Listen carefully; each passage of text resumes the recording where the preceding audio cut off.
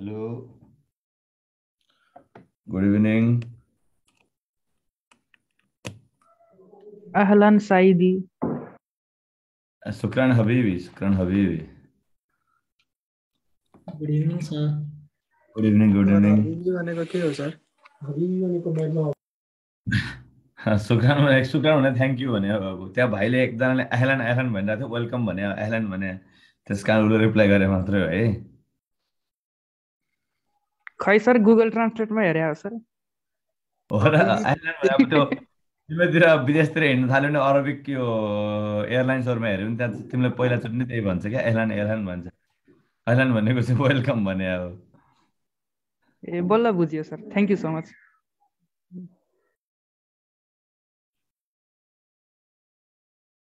गुगलमा पो हेऱ्यो उसले खुर्सिने साथीहरू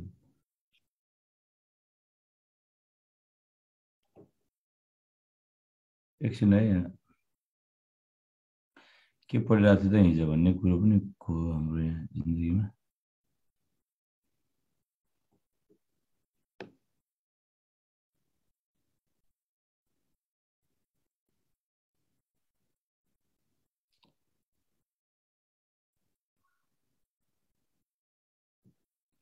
यहाँसम्म पढायो होइन हामीले यता हेर्दा एकचोटि सबैले हिजो हामीले यहाँसम्म पढाएको थिएन ब्राउन बेल्ट लगाएर उसले चाहिँ एकदमै हजुर सर सेल्फ गरेको अगाडि यस सर, यहीँसम्म हो। ल अब आज चाहिँ हामीले अब जति पढ्छौँ एल्गीलाई समाप्त गर्ने कोसिस गर्छौँ खासै अप्ठ्यारो छैन एल्गी कुनै पनि अब त्यस्तो यी कमन कुराहरू यिनै सोध्ने हो जहाँ छ क्वेसन हेऱ्यो भने यहाँ पढाएको भन्दा बाहिर एउटा कुनै पनि क्वेसन छैन सबै यस्तै सोध्ने हो झुकिने मात्रै हो इक्जाममा तिमीहरू यस आज हामी एल्गी सिद्धाउने प्रयास गर्छौँ त्यसपछि चाहिँ हामी ब्रायोफाइटरतिर लागौँला हामीले ब्राउन एल्गीको बारेमा हिजोको लेक्चरमा पढाएको नि इक्जाम्पल पनि जान्नुपर्छ तलको मध्ये हुन्छ following is including brown algae यस्तो टाइपको हुन्छ त्यस कारण मैले सिकाएको यहाँ ब्राउन बेल्टवाला सेल्फ डिफेन्स भनेर सम्झिने सार्गासम एक्टोक्यार्पस होइन ल्यामिनेरिया फुकस डिक्टाउटिया कमन क्वेसनहरू जाँचमा चाहिँ सार्गासम ल्यामिनेरिया फुकस यिनीहरूको आउनुहुन्छ सुनिराख्ने नाम के त्यस्तो नामहरूको बारेमा आउँछ क्वेसन आयो भने आज हामीले पढ्छौँ हिजो बाँकी रहेको ग्रुप थियो एउटा क्लोरोफाइसी अर ग्रिन एल्गी त्यो प्लान्ट्सहरू चाहिँ यिनीहरू चाहिँ हायर प्लान्टसँग नजिक भयो नि त हायर प्लान्टसँग चाहिँ मिल्दोजुल्दो क्यारेक्टर भावनाले यिनीहरूलाई चाहिँ मोस्ट एडभान्स ग्रुप भने किन योभन्दा माथिल्लो ग्रुप भनेको चाहिँ ब्रायोफाइटा टेरिडोफाइटा यसरी आउँछ नि त हो त्यस कारणले यसलाई मोस्ट एडभान्स ग्रुप भन्न खोज्दा चाहिँ है प्राय जस्तो फेरि मैले अस्ति पनि पढाएको थिएँ साना साना खालका अलिकति स्मालर खालका एल्गीहरू चाहिँ क्लोरोफाइसीहरू हुन्छ ठुला खालका एल्गी एकदम ठुल्ठुला खालका सबभन्दा ठुलो त ब्राउन एल्गीहरू थियो याद छ छैन तिमीहरूलाई ब्राउन एल्गीहरूमा चाहिँ केल्प भन्थ्यो हामीले ठुलालाई हिजो पढाएको थिएँ मैले फियोफाइसी रोडोफाइसीहरू मराइन थियो एक्सक्लुसिभली हेरेर यस्तैबाट क्वेसन बन्ने हो जहाँसमा प्रायः जस्तो एक्सक्लुसिभली मराइन हुने कहाँ थियो फियोफाइसी रोडोफाइसीहरू थियो जो हामी चित्रमा हिजो पनि हेरेको थियौँ चित्र हेरेको थियौँ समुद्रभित्र कुराहरू गरेका थियौँ तर 90% अफ दि क्लोरो यो ग्रिन एल्गीहरू के छ फ्रेस वाटरमा हो कुनै कुनै मोइस्ट एरिया हुन्छ नि टेरेस्ट्रियल एकदम मोइस्ट त्यो तिम्रो हामी एकदम खोल्साहरू भङ्ज्याङहरू हुन्छ नि जहाँ चाहिँ चिसो भइराख्ने यस्तोहरूमा पनि हामी देखिरहेको हुन्छौँ मोइस्ट एरियामा पनि पाउन सक्छ तर कुनै कुनै चाहिँ एकदमै रेयर कुरा हो यो फेरि एकदमै धेरै कमन कुरा होइन majority of the green algae are fresh water algae तर कुनै कुनै जस्तै मराइन छ जस्तै तिम्रो सी लेट्युस भन्छ उल्भा भन्छ यो मराइन हो एक्चुअली यो मराइन खालको ग्रिन एल्गी हो ग्रिन एल्गी तर मराइनमा पाइने ग्रिन एल्गी हो है र अब यो चाहिँ भयो सबभन्दा एउटा सिम्पल क्वेसन तर आउन सक्ने क्वेसन भयो सबभन्दा majority of the that is fresh water के रहेछ क्लोरोफाइसी अर ग्रिन एल्गी रहेछ यिनीहरू किन ग्रिन भए त why they are green due to the presence of pigment chlorophyll A and be हो है ग्रिन हुने मेन कारण चाहिँ ग्रिन हुने मेन कारण के हो green colour in green algae green एल्गीमा green colour हुने कारण के हो actually chlorophyll A chlorophyll be हो क्लोरोफिल ए र क्लोरोफिल बी प्रेजेन्स हुन्छ कहाँ द्याट इज ग्रिन एल्गीमा अरू त छँदैछ अरू क्यारोटिन जेन्थोफिल पनि प्रेजेन्स हुन्छ रिजर्भ फुड मेटेरियल के होला ग्रिन एल्गीको भन त रिजर्भ फुड मेटेरियल के होला स्टार्च भयो त यो हायर प्लान्ट जस्तै हुनु पर्यो नि त रिजर्भ फुड मेटेरियल त स्टार्च भयो हिजो अलिक कम्पेयर गर्ने है पढ्दाखेरि हिजो के थियो रोडोफाइसीमा के थियो डी आउने थियो रेड आउने थियो फ्लोरिडियन स्टार्स भन्ने थियो साइनोफाइसीमा के थियो साइनोफाइसियन स्टार्स भन्ने थियो ब्राउन एल्गीमा के थियो ल्यामिनेरियन स्टार्स अफ म्यानिटोल भन्ने थियो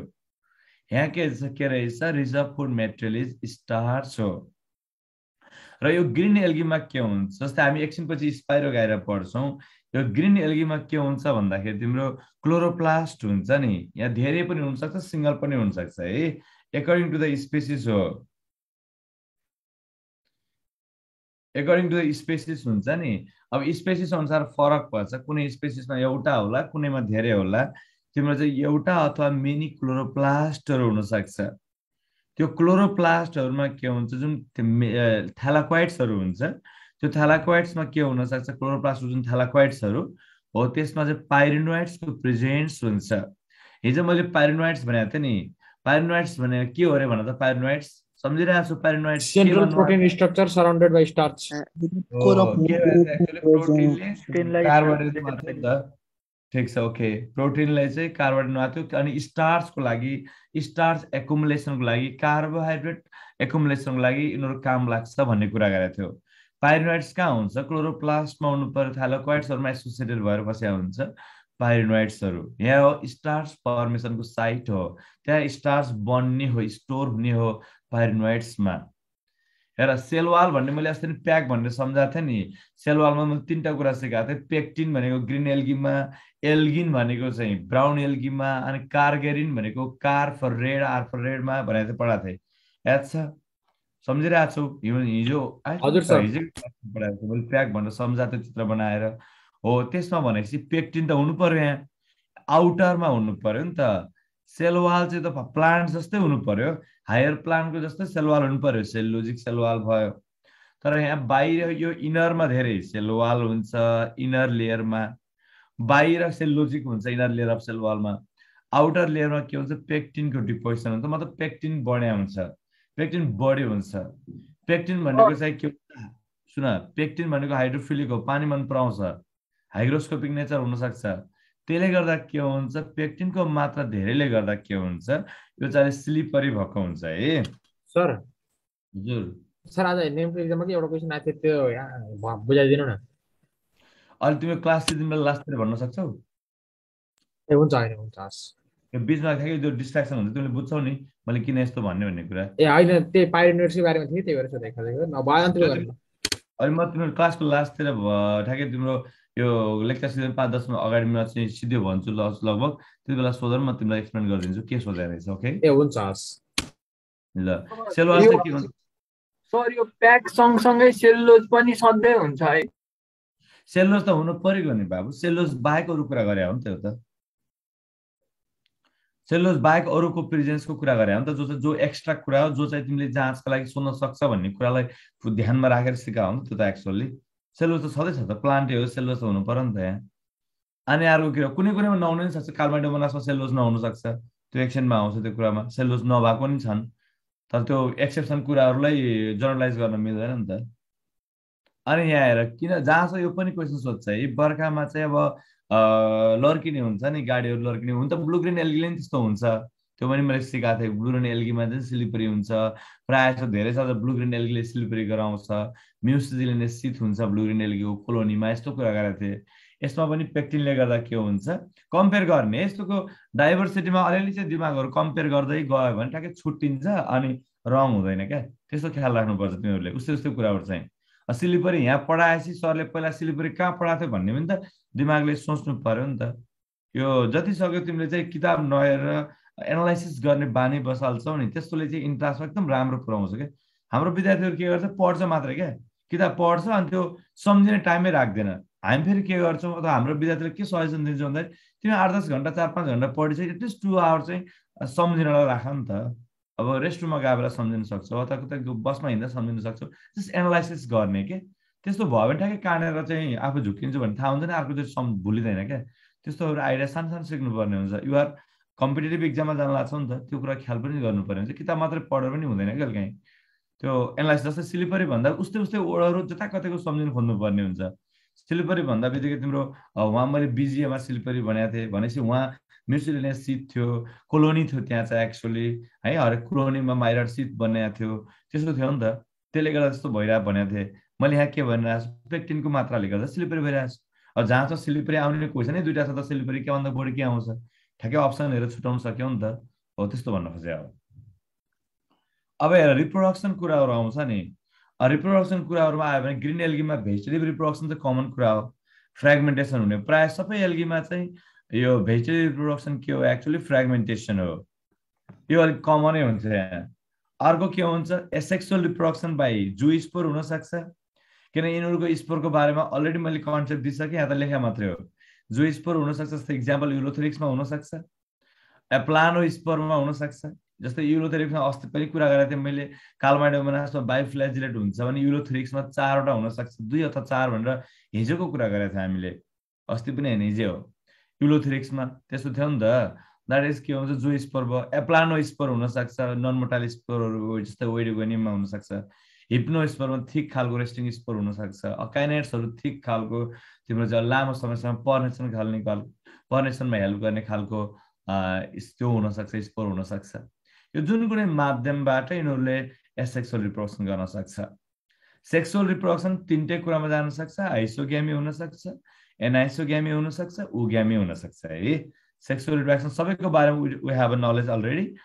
हुनसक्छ भन्ने जान्नु पर्यो। कहिलेकाहीँ जहाँ चाहिँ क्वेसन सोध्यो sexual reproduction in green algae by भन्यो, अप्सन एमा आइसोग्यामी, अप्सन बीमा एनाइसोग्यामी, सीमा उग्यामी, डीमा एनी अफ द एबभ। के हुन्छ? एनी अफ द एबभ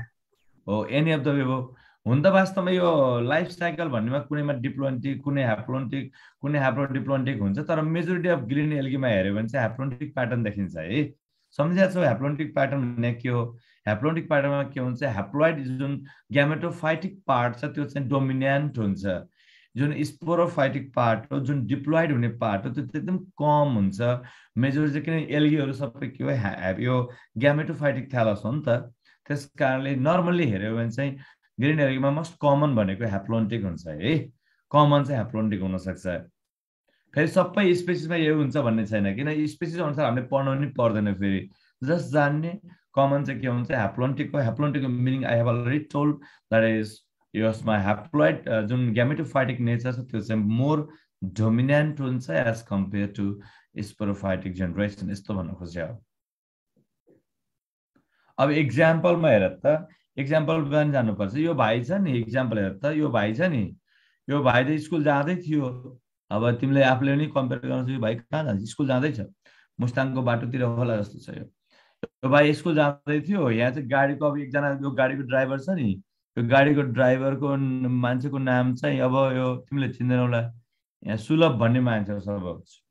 है। यो मान्छेले के गरिरहेको छ, गाडी चाहिँ यसले देख्यो, गाडी त लड्केको छ नि त, यहाँ हेर त, कोल्टे परेको छ नि त। हो यसले भन्छ कि ओए सोचेछ नि, हेर त ओए भनिरहेको छ नि त, ओए छ नि त, ओए सुलभ छ नि, SUVK हो। किनभने त सुलभले चाहिँ त सुबेमा बिहान पख भन अथवा सुलभ भन, कुनै फरक पर्दैन है, सम्झेर मात्र सकाएको। सुलभले चाहिँ कार हो, त कार चलाइरहेको छ नि त, कारा भन्ने भयो क्या, कार चलाइरहेछ, चलाएर लड्किरहेछ हिलो बाटोमा। ओके, हेर त लड्केको कार चलाएर पुरै दौडिन भाग्न लागेको थियो, लड्किया भयो त्यो भने। अथवा सुबेमा कार चाहिँ लड्किन्छ, बिहान पख आँखा देख्दैन, आँखा नदेखेपछि तिम्रो चाहिँ अब यो चलाउने मान्छेले त्यो भन्न सक्छ, ओए यहाँ त एल्गी रहेछ क्या हो भन्न सक्छ, लड्किन सक्छ। जस्तै सुबेमा, शुभ हिन्दीमा भन्छ भने त सुबे भयो, SUV। जस्तै युबाट आउने उल्भा भयो, युरोथेरिक्स भयो होइन, भीबाट आउने भल्भ्याक्स भौचेरिया भयो, कार भयो, चारा भयो। चलाउने त कालमाडौँ त हिँड्ने नै हो, मोटाइल भएको स्ट्रक्चर, यसरी सम्झ्यो हुन्छ है। अब कार चाहिँ चलायो, तिमीले जसरी सम्झेर हुन्छ, चित्रलाई इमेजिन गऱ्यो भने कुनै नै अप्सनहरू इक्जाम्पलबाट सोध्यो भने भुल्दैन क्या।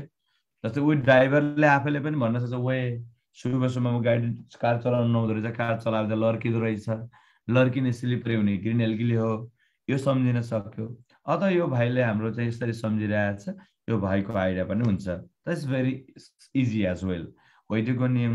होइन, ओए स्पाइरोगाइरा, युलोथेरिक्स, भी भल्भ्याक्स, कारा इज कार भइहाल्यो, भुल्ने कुरै भने इमेजिन गरेको फिगर। कालमाइडोमोनास चल्ने हो, चलाउने चाहिँ कालमाइडोमोनास, हिजो नि चल्नेवाला भनेको थिएँ, मोटाइल हुने कालमाइडोमोनास भइहाल्यो। दिज आर द जुन कमन चाहिँ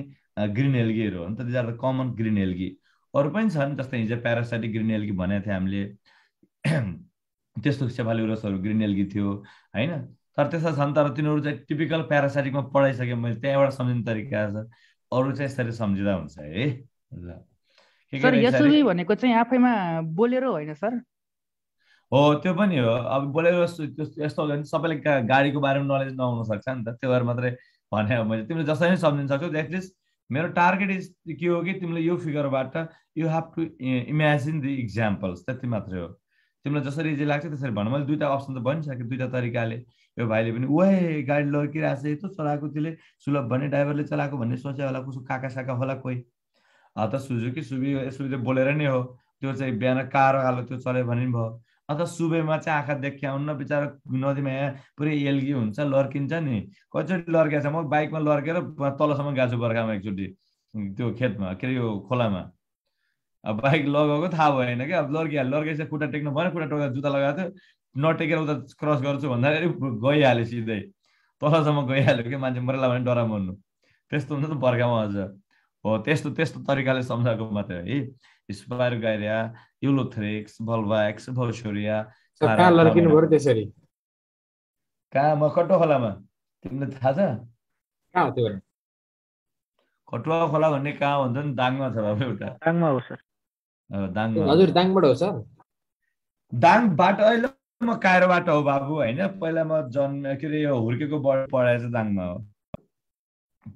म जन्मेको त प्युठानमा हो तर धेरै ठाउँमा हिँड्ने डुल्ने गरियो नि त त्यो जाँचमा आउँदैन है मेरो भाइ म कहाँ के गरेँ मैले एक्जाम्पल दिएको हो now economic importance of the algae एउटा पनि क्वेसनहरू बन्छ है यहाँ चाहिँ इकोनोमिक इम्पोर्टेन्स अफ एल्गीमा चाहिँ अब यो नर्मल्ली यो हामीले पढाएको एल्गीहरू भन्दा पनि ब्लू ग्रिन एल्गी छ नि यिनीहरू हो ब्लू ग्रिन एल्गी जस्तो बिजिए छैन यिनीहरू नाइट्रोजन फिक्सेसन गर्नेवाला त नस्टक एनाबेना जो धेरैचोटि रिपिट भइसक्यो यो नस्टक एनाबेनाहरू के हो एक्चुअली नाइट्रोजन फिक्सेसनमा हेल्प गर्छ युजफुल इम्पोर्टेन्समा हेऱ्यो भने एल्गी एज अ फुड पनि हुन्छ नि प्रोटिनमा रिच थियो नि त याद छ तिमीहरूलाई प्रोटिनमा रिचहरू छ नि त क्लोरेला छ होइन क्लोरेला छ अनि ब्लू ग्रिन एल्गीमा को छ स्पाइरुलिना छ थाहा छ नि तिमीलाई स्पाइरुलिना छ होइन ब्लू ग्रिन एल्गी मैले यिनीहरू कस्तोमा युज हुन्छ भनेको थिएँ मैले थाहा छ सिङ्गल सेल प्रोटिन अझ सबभन्दा धेरै प्रोटिन पाइने कहाँ हो स्पाइरुलिनामा हो है सबसे बढी प्रोटिन पाइने चाहिँ स्पाइरुलिनामा हो क्लोरेलाको त यस्तो नि पाउँछ हेर त यो चित्रमा क्लोरेला ग्रिन जेम भन्ने यस्तो पाउँछ क्या औषधिहरू भिटामिन युक्त होइन यो आइरन डिफिसियन्सी भएको एनिमिया भएकोहरूमा यस्तोमा चाहिँ दिने गरिन्छ क्या त्यहाँ लेखेर आउँछ भिटामिन्स ए बी12 के सब पाइने न्युट्रिसियस त हुन्छ है एकदम न्युट्रिसियस रिच हो त्यस कारणले लेखेको हो त्यो क्लोरेलाको क्लोरेला त के हुन्छ एक्चुअली तिम्रो युनिसेलुलर नन मोटाइल हो नि त है युनिसेलुलर नन मोटाइल एल्गी हो नि त क्लोरेला हो क्लोरेला यो स्पाइरुलिना त के हो एक्चुअली ब्लू ग्रिन एल्गी हो they are used as a food भयो होइन फुडको रूपमा चाहिँ युज गर्न सकिन्छ हिजो पनि मैले एउटा भनेको थिएँ फुडको रूपमा चाहिँ उल्भा यो पनि फुडको रूपमा युज गर्न सकिन्छ भनेको थिएँ तर कमन जाँचमा क्वेसन सोध्ने भनेको चाहिँ यो क्लोरेला र स्पाइरुलिना हो तिमीले जान्नुपर्छ they are used as a single sale protein है अथवा हाइली रिच हुन्छ प्रोटिनमा त्यस कारणले चाहिँ युज गरिन्छ फुडको रूपमा अर्को पनि एउटा क्वेसन सोध्छ यो एन्टिबायोटिकको बारेमा एन्टिबायोटिक्स पनि निकाल्न सकिन्छ मैले जमानामा एन्टिबायोटिक पढाउँदाखेरि एउटा कुरा लेखाएको थिएँ हो त्यहाँ गएर तिमीले सम्झिन्छौ जमानामा जब मैले एप्लिकेसन अफ जुलोजी पढाएको थिएँ त्यहाँ मैले के भनेको थिएँ भन्दाखेरि कम्पेयर गर है यसरी दिमाग त्यहाँ मैले के भनेको थिएँ भन्दाखेरि एन्टिबायोटिक्सहरू कहाँबाट अप्टेन हुन्छ भनेर पढाएको थिएँ त्यहाँ हेर त लिङ्क बनाएको कति सजिलो हुन्छ कुराहरू त्यहाँ मैले के भनेको थिएँ कि एन्टिबायोटिक्सहरू मेनली ब्याक्टेरिया र फन्जाइबाट निकालिन्छ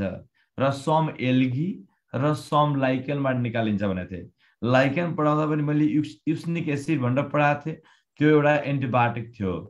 अनि त्यसपछि अस्ति भर्खर मैले चाहिँ यो ब्याक्टेरिया पढाउँदाखेरि सबभन्दा रिचेस्ट सोर्स चाहिँ के हो एन्टिबायोटिकको पढाएको थिएँ भन त कति सम्झाऊ स्ट्रेप्टोमाइसिस अरे नै ग्रुप के थियो ग्रुप के थियो ब्याक्टेरियाको एक्टिनोमाइसिटिस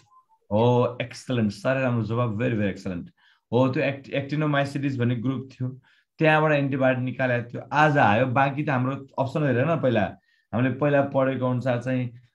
ब्याक्टेरिया पनि पढ्यो, फन्जाई पनि पढ्यो हैन, त्यसपछि लाइकेन पनि पढ्यो, अनि लास्टमा रहेको थियो अप्सन एल्गी। एल्गीबाट पनि के थियो एन्टिबायोटिक निकाल्न सकिन्छ। मेजोरिटी ब्याक्टेरिया फन्जाई भयो, बाँकी चाहिँ some algae, some lichen, some फन्जाई भयो। मतलब के रहेछ तिम्रो यहाँ एन्टिबायोटिक्सहरू निकाले क्लोरेलिन भन्ने पाइन्छ, एन्टिबायोटिक्सको नाम हो क्लोरेलिन हो। यो एन्टिबायोटिकको नाम हो क्लोरेलिन हो। यो एन्टिबायोटिकको रूपमा युज गर्न सकिन्छ है, क्लोरेलाबाट निकालेको हो। क्लोरेलिन भन्ने चाहिँ एन्टिबायोटिक हो। This antibiotic is obtain from के हो क्लोरेला हो है। क्लोरेलाबाट अब्टेन गरेको एन्टिबायोटिक के रहेछ एक्चुअली तिम्रो क्लोरेलिन हो। अर्को पनि एउटा इम्पोर्टेन्ट क्वेसन छ यहाँ चाहिँ इकोलोजिकल इम्पोर्टेन्समा, स्पेसमा जुन अक्सिजनहरू प्रोड्युस गर्ने हुन्छ नि, अक्सिजनहरू प्रोड्युस गर्नु पर्यो, प्रोटिनको रूपमा चाहिँ स्पेसमा सिंगल सेल प्रोटिन युज गर्नु पर्यो, स्पेसमा ग्रो गराउने रिसर्च गर्ने यस्तो काम चाहिँ के गरेको छ युनिसेलुलर एल्गी छन् नि हो, यो दुईटा नै युज हुन्छ। प्रायः जसो युज गरेको भनेको क्लोरेला अनि स्पाइरुलिना हो है। क्लोरेला स्पाइरुलिना यिनीहरू के हो एक्चुअली युज गरेका हुन्। Spirulina chlorella these are used as a space रिसर्चमा। त्यहाँ तिमीले अक्सिजन रिलिज हुन्छ भन्ने हुन्छ नि प्लान्ट्सहरूबाट, त्यस्तोको एक्सपेरिमेन्टहरू, अनि वहाँ स्पेसमा के हुन्छ त यस्तो गर्दा भनेर ट्राई गरेका चाहिँ क्लोरेला स्पाइरुलिनाबाट हो। यिनीहरूबाट सिंगल सेल प्रोटिन बनाएर प्रोटिनको रूपमा युज गर्ने पनि हुन्छ। अर्को यो पनि इम्पोर्टेन्ट हो है जाँचको लागि चाहिँ। अर्को एउटा फेमस इम्पोर्ट छ अगर भन्ने, यसको बारेमा त पहिला नि तिमीले पढिसक्यौ। अगर अगर के हो भने त नेचरमा अगर त जेली सब्स्टेन्स हो नि त। यस्तो चक्लेटहरू पनि पाउँछ नि जेली खालको, थाहा छ तिमीले खाएको छैन बच्चामा? आज सर अहिले नै खान्छौँ सर। अहिले नि खान्छौँ रे, अहिले त बच्चा छ नि त तिमी त त्यही भएर होला। के अरे ल यो त नेचरमा के हुन्छ कार्बोहाइड्रेट हो नि त। नेचरमा चाहिँ के हो दे आर द पोलिसेकेराइड्स हो। मैले पहिला नि पढाएको थिएँ अब्टेन फ्रम रेड एल्गी हो नि त, यिनीहरू त रेड एल्गीबाट आउने हो नि त। अगर अगर भनेको चाहिँ रेड एल्गीबाट निकालिने पोलिसेकेराइड्स हो, त्यस्तो खालको कम्पाउन्ड हो नि त एक्चुअली अगर अगर रेड एल्गीबाट निकालिने हो। जस्तै रेड एल्गीको इक्जाम्पल थाहा छ तिमीहरूलाई? रेड एल्गीको इक्जाम्पल हिजो सम्झाएको थियो, के थियो रेड एल्गीको इक्जाम्पल सम्झ त हिजोको आज नहेरिकन। ग्रासिलेरिया जेलिडियम पिजी के स्क्वायर सिकाएको थिएँ मैले सम्झिनँ? जी GP square, square GP square के त ग्रासिलेरिया जेलिडियम अनि प्रोफाइरिया अनि के थियो अर्को पोलिसेक्सनिया। ओके तिम्रो के चारवटा चाहिँ के थियो एक्चुअली कमनली चाहिँ, अरू पनि छन् रेड एल्गी जस्तो कोन्ड्रसहरू भन्ने रेड एल्गी छ होइन, कोन्ड्रसहरूबाट निकाल्न सकिन्छ। तर कमनली रेड एल्गी ग्रासिलेरिया होइन, ग्रासिलेरिया जेलिडियम नामै थियो जेलिडियम, त्यो भएर जेली जस्तो सब्सटेन्स निकाल्छ। ग्रासिलेरिया जेलिडियम कोन्ड्रस होइन, यी कुराहरू के हो एक्चुअली तिम्रो अगर अगर निकालिने रेड एल्गी हो। जस्ट जान्ने is very very famous question. अगर अगरमा के हुन्छ हाइएस्ट इन्हिबिसन कोफिसिएन्ट हुन्छ भनेर हामीले पहिले एक्सप्लेन गरेका थियौँ। ओके अर्को सुन, मिनरल्स इलिमेन्ट्समा हेऱ्यो भने हिजोको सम्झाएको छ आयोडिनहरू ब्रोमिनहरू थियो नि, आयोडिन ब्रोमिनहरू कहाँबाट निकालिन्थ्यो भन त ल? अब ब्राउन ब्राउन एल्गीबाट हो, ब्राउन एल्गीबाट निकालिन्थ्यो नि त। ल्यामिनेरिया फुकस भन्नेहरू थियो नि, ब्राउन एल्गी ल्यामिनेरिया फुकस यिनीहरूबाट है। जस्तै आयोडिन भयो अनि आयोडिन भयो, ब्रोमिन भयो, सीविड्स भनेर प्रायः हामी ब्राउन एल्गीलाई चिन्ने भनेको थियो नि त हो। के एक्चुअली यिनीहरू निकाल्न सकिन्छ होइन, यो ब्राउन एल्गीबाट प्रायः जस्तो यस्तो इलिमेन्ट्सहरू न्युट्रिसनहरू मिनरल्सहरू चाहिँ ब्राउन एल्गीबाट के गर्न सकिन्छ निकाल्न सकिन्छ। आयोडिन ब्रोमिनहरू चाहिँ त्यो ल्यामिनेरिया फुकस यस्तोबाट निकाल्न सकिन्छ। These are the importance. नि एल्गी हेर न कति इम्पोर्टेन्ट रहेछ, हाम्रो लागि त काम लागिरहेको छ नि त। अर्को त्यो जेली सब्सटेन्स बनाउने भेजिटेरियनलाई साबुदाना भन्छ एकजना बहिनीले हिजो, त्यो कार्बोहाइड्रेटकै फर्म हो एक्चुअली, कार्गेरिन भन्ने हुन्छ है, काराजेनिन भन्ने हुन्छ। कारागेनिन अब जसरी प्रोनाउन्स गरेलाई काराजेनिन भन त कारागेनिन भन, यो चाहिँ एक्चुअली जेली नै, यो त जेली पछि यो पाउडर जस्तो छ नि, यो जेलीमै फर्म हुन्छ कि जेली फर्म हुन्छ यसको चाहिँ। अब योसँग अरू फ्लावरिङ फ्लेभरको एजेन्टहरू मिसाएर बनाएको हुन्छ, बनाउँछ साबुदानाहरू चाहिँ होइन। यस्तो त्यहाँबाट निकालेको हुन्छ। कहाँबाट निकालिन्छ कहाँ पाइन्छ कार भन्दा बित्तिकै मैले रेड एल्गी सुकाएको थिएँ, रेड एल्गीमा पाइने हो नि त। यो पनि के हो पोलिसेकेराइड हो, कार्बोहाइड्रेट हो, यो पनि त पोलिसेकेराइड हो नि त। कार्बोहाइड्रेट त कार्बोहाइड्रेट हो नि त, कार्बोहाइड्रेट हो पोलिसेकेराइड हो नि त एक्चुअली यो चाहिँ कार्बोहाइड्रेट हो। यो पनि कार्गेरिन कहाँबाट निकालिन्छ जस्तै तिम्रो चाहिँ रेड एल्गीबाट निकाल्न सकिन्छ है। रेड एल्गीबाट निकाल्न सकिन्छ कार्गेनिन भन्ने कुरा। जस्तै कोन्ड्रस भन्ने एकदम रेड एल्गी छ, कोन्ड्रस भन्ने रेड एल्गी छ। अरू त हामीले अघि निकालेको रेड एल्गी छँदैछ, जेलिडियम, ग्रासिलिया। कमनली चाहिँ कोन्ड्रसबाट निकालिन्छ है, निकाल्न चाहिँ यो चाहिँ कमनली निकाल्ने भने कोन्ड्रसबाट निकाल्ने। यो जेली जामहरू बनाउन काम लाग्छ, सुपहरू बनाउन, ससहरू बनाउन, सुप सस जेली चिजहरू जहाँ जहाँ हामीले खानेकुरामा जेली चिजहरू बनाउन मिल्छ नि, त्यो कार्बोहाइड्रेट मिसिएको चिजहरूमा हो, त्यो चाहिँ यो युज गर्न सकिन्छ कार्गेनिन भन्ने है। ल अर्को हुन्छ एल्गिनिक एसिडवाला एल्गिनेट्स भयो, सम्झिरहेको छु। एल्गिनेट्स कहाँ पाइन्थ्यो अरे भन्दा त अब यो एल्गिनेट्स कहाँ पाइन्थ्यो, यो पनि पोलिसेकेराइड हो, यो पनि पोलिसेकेराइड सेल वालमा पाइने के थियो एक्चुअली यो एल्गिनेट्स हो। एल्गिनेट्स त ब्राउन एल्गीमा पाइन्थ्यो नि त हो, यो ब्राउन एल्गीमा पाइने के हो एल्गिनेट्स हो। एल्गिनेट्सहरू यो पनि एकै जेली हुन्छ है, यो पनि तिम्रो चाहिँ डाइजहरू लोसनहरू बनाउन हैन, जेलिजहरू सुपहरू यस्तो बनाउन काम लाग्छ है, लाग्न चाहिँ यो पनि त्यही नै पोलिसेकेराइड जेली नै हुन्छ यो पनि। अब अर्को हुन्छ डायटम्सको युज कहाँ थियो, मैले के भनेको थिएँ हिजो पढाएको याद छ तिमीलाई, साउन्ड प्रुफहरू हैन, साउन्ड प्रुफ मेटेरियलहरू बनाउने, अनि त्यो डाइनामाइटमा बनाउँदाखेरि एक्सप्लोसिभ सब्स्टेन्सहरू बनाउँदाखेरि काम लाग्ने, यस्तो यस्तो कुरा गरेको थियौँ नि त हामी। एक्सप्लोसिभ सब्स्टेन्सहरू चाहिँ बनाउँदाखेरि काम लाग्ने, साउन्ड प्रुफ इन्भाइरोमेन्ट क्रिएट गर्दाखेरि काम लाग्ने थियो नि डायटम्सहरू। डायटम्सहरूको अर्को हामीले अल्सो नोन एज के भनेको थियो डायटम्सलाई भन त? डायटम्स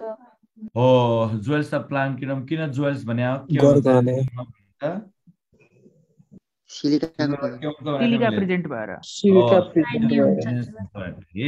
ओके, अनि त्यहाँ चाहिँ ल सिलिकाको प्रेजेन्स हुन्थ्यो। ल अब हार्मफुलमा त अब यो त युजफुल भयो। हार्मफुल इम्पोर्टेन्समा हेऱ्यो भने अब प्यारासाइटिजम एल्गीको नाम भन ल, प्यारासाइटको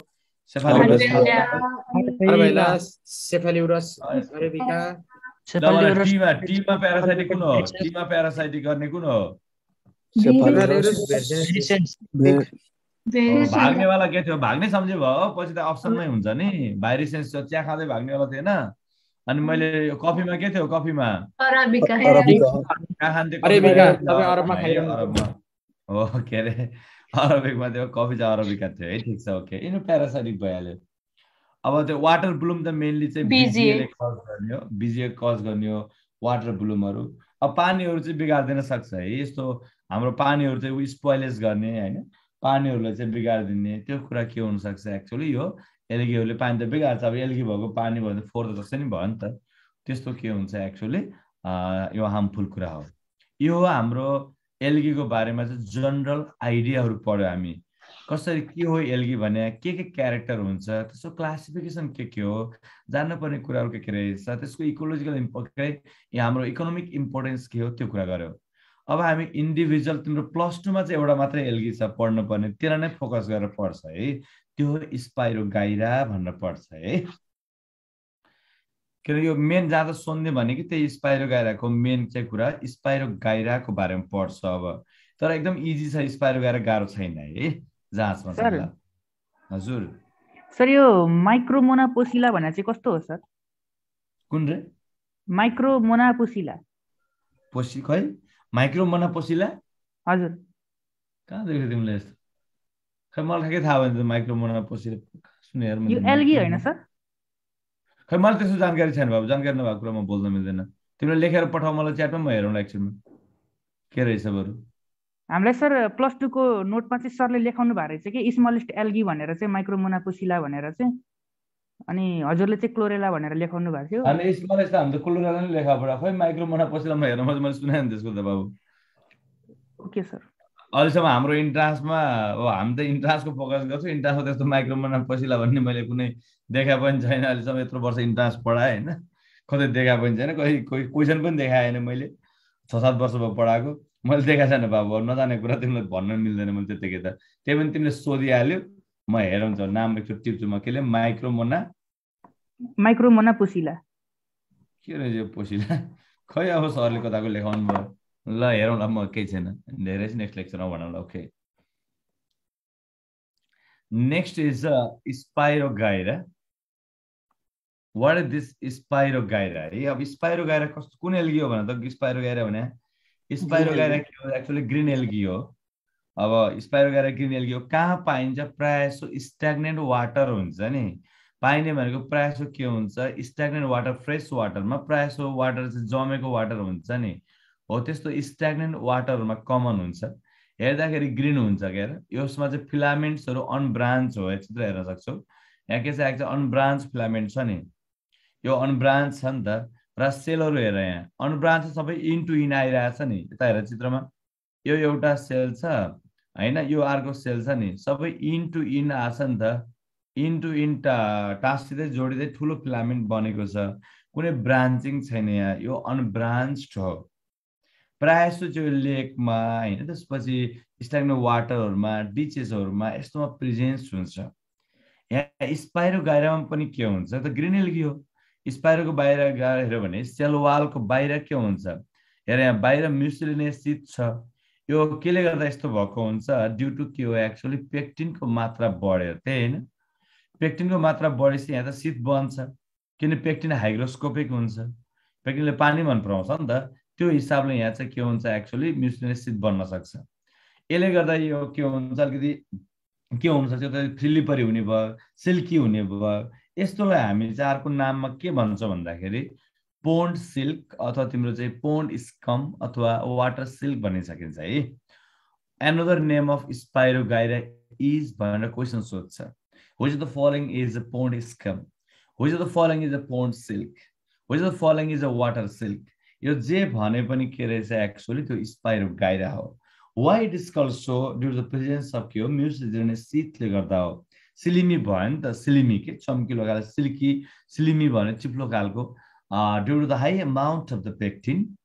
पेक्टिनको मात्रा धेरै कारणले गर्दा त्यो म्युसिलिनेस शीत जुन बन्यो त्यसले गर्दा यस्तो भनेको हो यो ग्यामेटोफाइट हो कि स्पोरोफाइट हो मेन थ्यालस ग्यामेटोफाइट ग्यामेटोफाइट हो नि मेन थ्यालस चाहिँ के हुन्छ ग्यामेटोफाइटिक थ्यालस हो फिलामेन्टहरुमा के हुन्छ इन टु इन एरेन्जमेन्ट भएको हुन्छ इन इन अघि मैले चित्र देखाएको थिएँ है इन इन इन सबै इन्डिपेन्डेन्ट हो नि त फेरि सेलहरू यो सेलमा डिपेन्ड भन्ने चाहिँ हुँदैन तर सबै के भएको छ एक्चुअली एउटै फिलामेन्ट जसरी आइरहेको छ नि तर डिपेन्डेन्ट चाहिँ होइन यिनीहरू एकअर्कामा इन्डिपेन्डेन्टली काम गर्न सक्छ अनि यहाँ हेर्यो भने चाहिँ के हुन्छ त अरू सेलवाल केले बनाउँछ सेलवालको कुरा आउँछ नि त सेलवाल केले बनाउँछ ल भन त सेलुलोज एन्ड पेक्टिन हो मेन चाहिँ सेलवाल के हुन्छ सेलुलोज आइन प्लस पेक्टिन भइहाल्यो ग्रीन एल्गी हो अघि हामी सिकाएको थियौँ अब कुनै कुनै सुन नर्मली त यस्तो हुँदैन कुनै कुनै स्पेसिसहरूमा चाहिँ एउटै स्पेसिस भन्न सकिन्न है स्पाइरोगाइरा थुप्रो खालको स्पेसिस छ नि त हो कुनै कुनै स्पाइरोगाइराको स्पेसिसहरूमा चाहिँ यो सबस्ट्राटम हुन्छ नि त्यस्तोमा चाहिँ अट्याच भएको अरू ढुङ्गाहरूमा केहीहरूमा चाहिँ अट्याच हुन पुग्छ त्यो अट्याच हुनलाई चाहिँ त्यसमा एउटा स्ट्रक्चर हुन्छ त्यसलाई ह्याप्टेरोन भन्छ है त्यसलाई ह्याप्टेरोन अथवा बेसल सेल पनि भन्न सकिन्छ लास्टको सेल भन्न खोजे हो नि त जहाँ अट्याच हुने बेसल सेल अथवा ह्याप्टेरोन भन्छ यसलाई चाहिँ सबैमा हुन्न नि यो कुनै कुनै कुनै कुनै के रहेछ तिम्रो स्पाइरोगाइराको स्पेसिसमा टाँसिन पुग्ने अथवा कुनैसँग अट्याच हुने हुन्छ त्यो अट्याच हुने बेलामा चाहिँ कुनै स्ट्रक्चरले हेल्प गर्छ ह्याप्टेरोन अर बेसल सेल भन्छ यहाँ हेर चित्रमा के छ न्युक्लियस देख्यौ तिमीले न्युक्लियस केले चाहिँ त्यो भएको छ हेर त न्युक्लियस भन्ने कुरा केले सपोर्ट भएको छ न्युक्लियस त भ्याकुलमा छ त्यहाँ हेर भ्याकुल पनि छ नि त यो त भ्याकुल हो यो भ्याकुल हो नि क्लियरली हेर है त यो भ्याकुल हो यहाँ भ्याकुल छ यो भ्याकुलमै छ न्युक्लियस भ्याकुलमा न्युक्लियस छ तर न्युक्लियसका सेन्ट्रली अकुपाई गरिरहेको छ न्युक्लियस केले सपोर्ट भइरहेको छ साइटोप्लाज्मिक स्ट्रान्ड त्यो भइरहेको छ यो पनि क्वेसन सोध्छ जाँचमा न्युक्लियस चाहिँ सस्पेन्डेड भइरहेको छ न्युक्लियस सस्पेन्डेड भइरहेको छ कहाँ भ्याकुलमा बाई साइटोप्लाज्मिक स्ट्रान्ड हो साइटोप्लाज्मिक स्ट्रान्डले के गरिरहेको छ न्युक्लियस एक सेकेन्ड है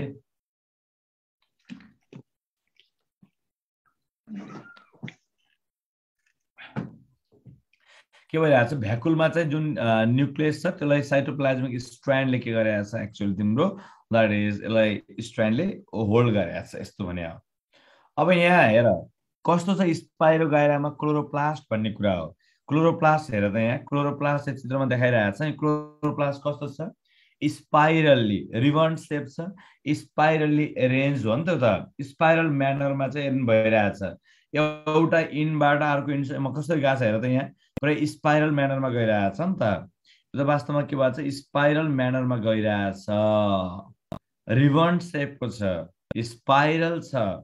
र कतिवटा हुन्छ त यो कतिवटा हुन्छ त भन्ने कुरा आउँछ पर्यो नि त त्यहाँ साइटोप्लाज्ममा कतिवटा हुन्छ त एरेन्ज यस्ता रिबन सेप स्पाइरली कुरा हाम्रो नर्मल्ली हेर्दाखेरि स्पाइरोग्राममा 1 देखि 16 भन्छौँ है 1 देखि 16 हुन्छ कसैमा 1 होला कसैमा धेरै 8 होला कुनै 10 होला के हुन्छ एक्चुअली 1 देखि 16 हुन्छ है 1 देखि के हुन्छ 16 हुन्छ के spirally arrange क्लोरोप्लास्टहरू spirally arrange chloroplast यो क्वेसन जान्नु पर्ने हुन्छ कति हुन्छ 1 देखि 16 वटा हुन सक्छ र यही तिम्रो के हुन्छ एक्चुअली सुन यही तिम्रो क्लोरोप्लास्टमा के छ पाइरिनोइड्स को प्रेजेन्स छ यहाँ हेर है पाइरिनोइड्स हेर त मैले लेखेको छैन सबै एक्सप्लेनेसन यो चित्रबाट बुझ्ने हो पाइरिनोइड्स छ नि हेर पाइरिनोइड्स एक गर्न त यहाँ 1 2 3 4 5 6 7 अर्कोमा गर्न त 1 2 3 4 5 6 7 अर्कोमा गर्न 1 2 3 4 5 6 7 एउटै छ कि छैन यहाँ देखामा मैले 3टा कुरामा गनेर देखाएँ 7वटै छ यो त नर्मली मैले एक्जाम्पल अनि कुनै हो यो पाइरिनोइड्सहरु के हुन्छ थाहा छ तिम्रो यो जति नम्बर छ नि एउटा क्लोरोप्लास्टमा के एउटा क्लोरोप्लास्टमा इच क्लोरोप्लास्ट हुन्छ नि हो एउटा क्लोरोप्लास्टमा प्रेजेन्स हुने संख्या छ कि यति भन्न मिल्दैन यहाँ हैन यो टोटल नम्बर अफ क्लोरोप्लास्ट कति चाहिँ 1 देखि 16 छ त्यो अनुसार चाहिँ हुने हो ठ्याक्कै यति हुन्छ भन्ने भन्दा पनि यो के हुन्छ नम्बर छ नि त यो इक्विडिस्टेन्टमा आइरहेको हुन्छ के प्रायः सबै उस्तै खालको गरेर तरिकाले आइरहेको हुन्छ है यो त्यस्तो हामी इक्विडिस्टेन्ट पाइरिनोइड्स भन्छ इक्वल डिस्टेन्समा सेपरेट भएर आइरहेको हुन्छ उति लेन्थ अफ क्लोरोप्लास्टमा चाहिँ एउटै डिस्टेन्स मेन्टेन गरेर आएको हुन्छ के तिनीहरु चाहिँ यो स्पेसिस अनुसार फरक पर्छ र जति आउँछ नि आफ्नोमा नर्मली त्यस्तोलाई हामी इक्विडिस्टेन्ट पाइरिनोइड्स भन्छ यसको मिनिङ के हो एउटै डिस्टेन्समा चाहिँ रहिराख्या हुन्छ एउटा क्लोरोप्लास्टमा कति हुन्छ भन्ने कुरा चाहिँ उसको सबैमा त्यति नै हुनुपर्छ के त्यस्तो त्यो हिसाबले ब्रया हुन्छ इक्विडिस्टेन्स भन्छ नि हामी इक्विडिस्टेन्ट ट्रायंगल के ट्रायंगल साइंगल पढ्थ्यौं नि बच्चामा त्यस्तो के हेर यहाँ एउटै डिस्टेन्समा त छ नि पाइरिनोइड्सहरु यो भन्ने हो पाइरिनोइड्स चाहिँ के आउँछ क्लोरोप्लास्टमा भयो त्यो इक्विडिस्टेन्स हुन्छ पाइरिनोइड्सहरु यस्तो भयो अनि अर्को यहाँ सुन अब यो छ नि यो त बाहिरको सेल वाल हो यो सेल मेम्ब्रेन छ यो सेल मेम्ब्रेन भयो यो त साइटोप्लाज्म हो भ्याकुलको एरिया साइटोप्लाज्म यहाँ साइटोप्लाज्मको जुन मेम्ब्रेन यो साइटोप्लाज्मको जुन मेम्ब्रेनलाई हामी के भन्ने भ्याकुलको मेम्ब्रेन के हो भ्याकुलको मेम्ब्रेन टोनोप्लास्ट हो भ्याकुलको मेम्ब्रेन भने टोनोप्लास्ट हुन्छ नि त हो यो ग्याप छ नि यो भ्याकुलको मेम्ब्रेनदेखि सेल मेम्ब्रेनको ग्याप छैन हो यस्तो ग्यापलाई के भन्छ थाहा छ हामीले यस्तो स्पेसलाई भन्छ हामी प्राइमोर्डियल युट्रिकल भन्छ है यस्तोलाई हामी के भन्छ प्राइमोर्डियल युट्रिकल भन्छ जुन ग्याप छ नि ग्याप के छ एक्चुअली साइटोप्लाज्म र यो जुन साइटोप्लाज्म सेल मेम्ब्रेनको बीचमा जुन ग्याप छ नि त्यसलाई हामी के भन्छौं प्राइमोर्डियल युट्रिकल भन्छ त्यसलाई के भन्ने रे भन त त्यसलाई भन्छ हामी प्राइमोर्डियल युट्रिकल भन्छ त्यसलाई के भन्ने प्राइमोर्डियल युट्रिकल भन्ने हो यसले केमा हेल्प गर्छ भन्छ मेटाबोलिजमहरुमा चाहिँ हेल्प गर्छ भन्ने छ अरु खास त्यस्तो केही छैन है मेटाबोलिजममा हजुर सर यो क्लोरोप्लास्ट 1 देखि 16 त्यो अलि बुझिएन सर एकचोटी अझै भन्दिनु न ल यस्तो भने क्लोरोप्लास्ट के थाइलाकोइड्सहरु हुन्छ क्लोरोप्लास्ट यहाँ प्रेजेन्स हुन्छ यहाँ हेर क्लोरोप्लास्ट यो क्लोरोप्लास्ट हो नि त यसमा हेर्यो भने कतिवटा थाहा छ क्लोरोप्लास्ट तिमीलाई हेर्यो भने चित्र हेर त स्पाइरली अरेन्ज भएको छन् क्लोरोप्लास्टहरु एउटा सेलमा चाहिँ एउटा थ्यालसमा कतिवटा छ भन्ने कुरा हो के नम्बर भन्ने हो कति चाहिँ कति स्पाइरली अरेन्ज भएको कतिवटा छ त एउटा मात्र यस्तै मात्रै भने हैन कि यो एउटा भयो हैन यो अर्को भयो दुईटा भयो यो अर्को भयो तीनटा भयो यस्तो भने हो नम्बर अफ क्लोरोप्लास्ट भन्न खोजे हो मैले यति मात्र देखाएको छु नि त यो त स्पाइरोगाइरा एउटा फिलामेन्टमा छ फिलामेन्टस खालको हो नि यसमा त कतिवटा छ त स्पाइरोगाइरामा क्लोरोप्लास्ट भन्यो भने नम्बर कति हुन सक्छ तिम्रो नम्बर अफ एउटा सेलमा नम्बर कति हुन सक्छ 1 देखि 16 वटा कुनैमा 5वटा होला, कुनैमा एउटा होला, कुनैमा 2टा होला। It depends on the species. Number भने क्लोरोप्लास्टको क्लोरोप्लास्ट त यहाँ त फोटोसिन्थेसिसको लागि प्रेजेन्स हुन्छ, त्यसको नम्बर कतिवटा एउटा सेलमा पर सेल नम्बर कति, पर सेल नम्बर चाहिँ 1 देखि 16 भन्न खोजे। ओके, स्पाइरोगाइरा थुप्रो स्पेसिस छ नि त, नर्मली रेन्ज भन्ने हो, नम्बर गर्ने हो, अब के पनि हैन।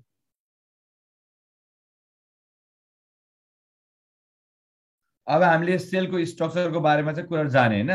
ग्रोथ कसरी हुन्छ भन्ने हो स्पाइरोगाइराको। सेलको स्ट्रक्चर त हामीले जानिहाल्यौ, साइटोप्लाज्मिक स्ट्रेन भने बुझ्यौं, क्लोरोप्लास्टहरु चाहिँ रिबन सेप अथवा स्पाइरल यसरी आउँछ भन्यो, पाइलोनाइट्स बुझ्यौं, साइटोप्लाज्म त्यसको बीचको प्राइमोर्डियल युट्रिकल फर मेटाबोलिजम त्यो बुझ्यौं, सेल वाल बुझ्यौं। ओके, ग्रोथ भन्यो भने यस्तो हुन्छ है, कि त ग्रोथ चाहिँ तिम्रो डिफ्युज हुन सक्छ, डिफ्युज, कि त इन्टर क्यालोरी भन्ने हुन्छ।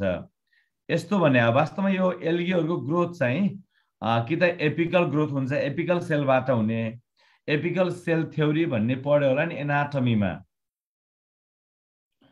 हो, यहाँ हेर कम्पेयर यसरी गर्ने पढ्दाखेरि तिमीले सोच्ने आइडियाहरु। एपिकल भन्ने मैले नाम ल्याएपछि you have to go for the anatomy.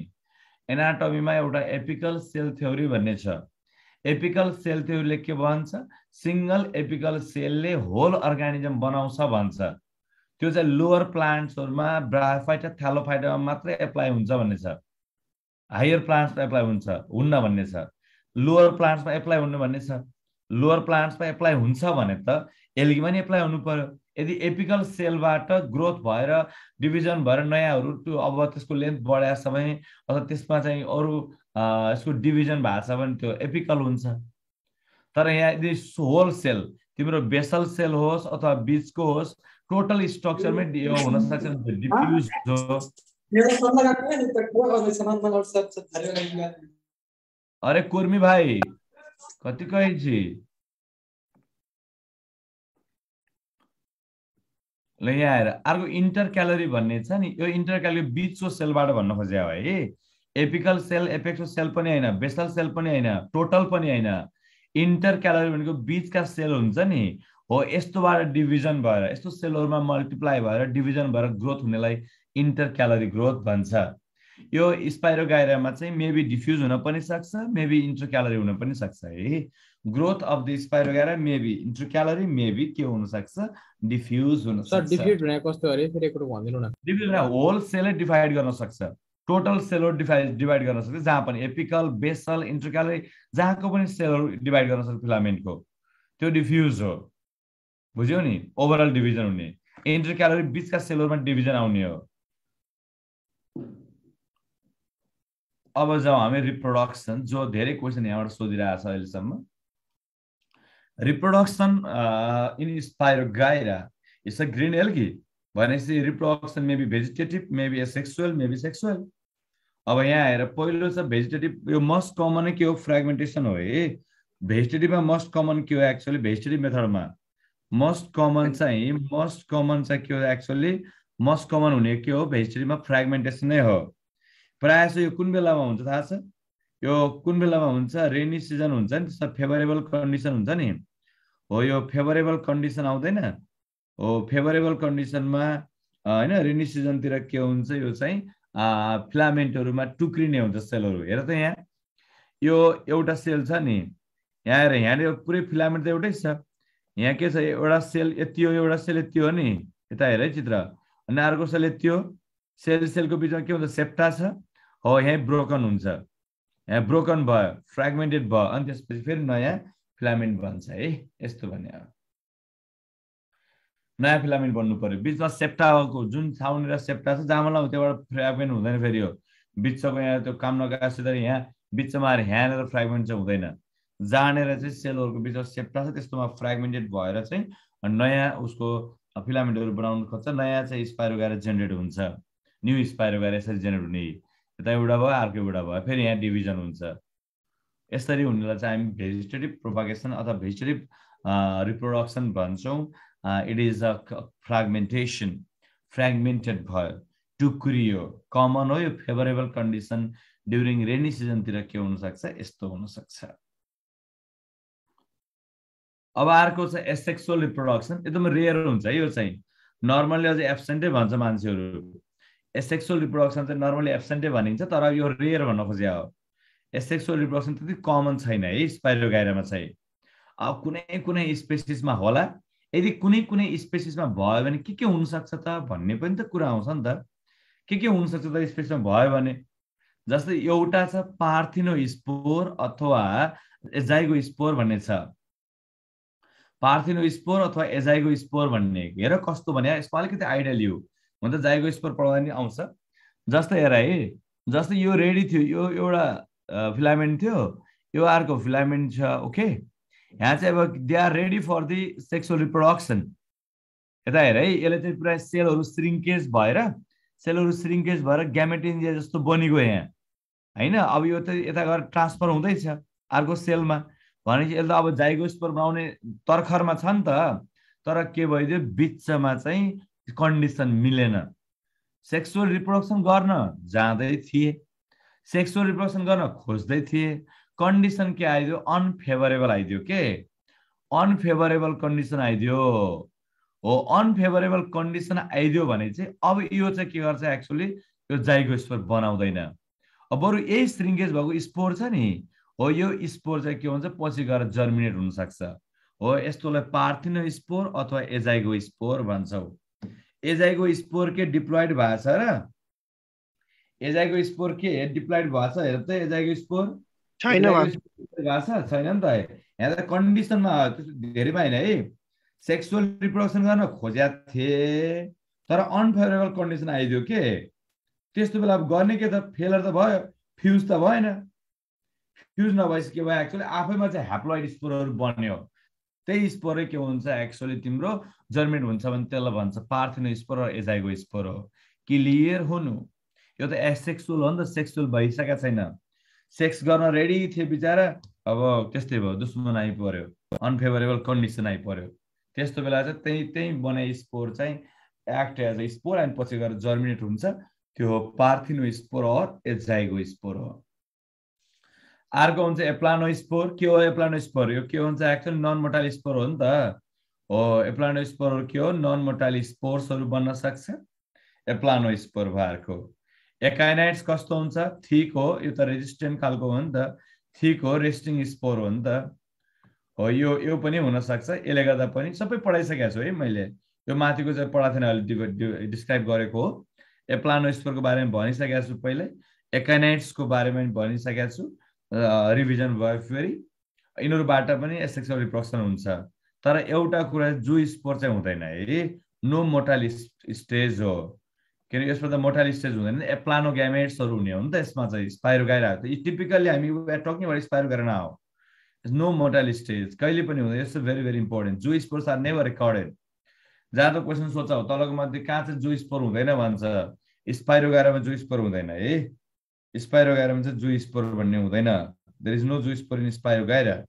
There is no motile stage स्पाइरोगाइरामा के रहेछ एक्चुअली मोटाइल स्टेज हुँदो रहेछ motile stage is not present in the spirogyra okay अब सेक्सुअल रिप्रोडक्सन छ सेक्सुअल रिप्रोडक्सन स्पाइरोगाइरा के हुन्छ आइसोग्यामस हो आइसोग्यामसमा के थियो एक्चुअली तिम्रो मर्फोलोजिकल्ली सिमिलर थियो अनि फिजियोलोजिकल्ली डिफ्रेन्ट हुनु पर्यो त्यस्तो आइसोग्यामसबाट टेक हुने हो तर यहाँ हुने के हो कन्जुगेसन हो है यहाँ त कन्जुगेसन हुन्छ नि त सबैलाई थाहा छ नि कन्जुगेसन हुन्छ भन्ने कन्जुगेसन हुने हो नि त यहाँ हाम्रो यहाँ हुने भनेको के हो कन्जुगेसन हो आइसोग्यामस हुने हो ग्यामेट्सहरू आइसोग्यामेट्स हो र हुने तरिका के हो कन्जुगेसनबाट हो यहाँ हुने के हो एक्चुअली नन फ्ल्याजिलेटेड एप्लानोग्यामेट्सहरू बन्ने हो त्यस्तोलाई हामी चाहिँ ग्यामेटेन्जिया भन्छौँ क्या हैन हो यहाँ त ठ्याक्कै ग्यामेट्स भनेर छुट्या चाहिँ हुँदैन त स्ट्रेनिङ हुन्छ आइसोग्यामसमा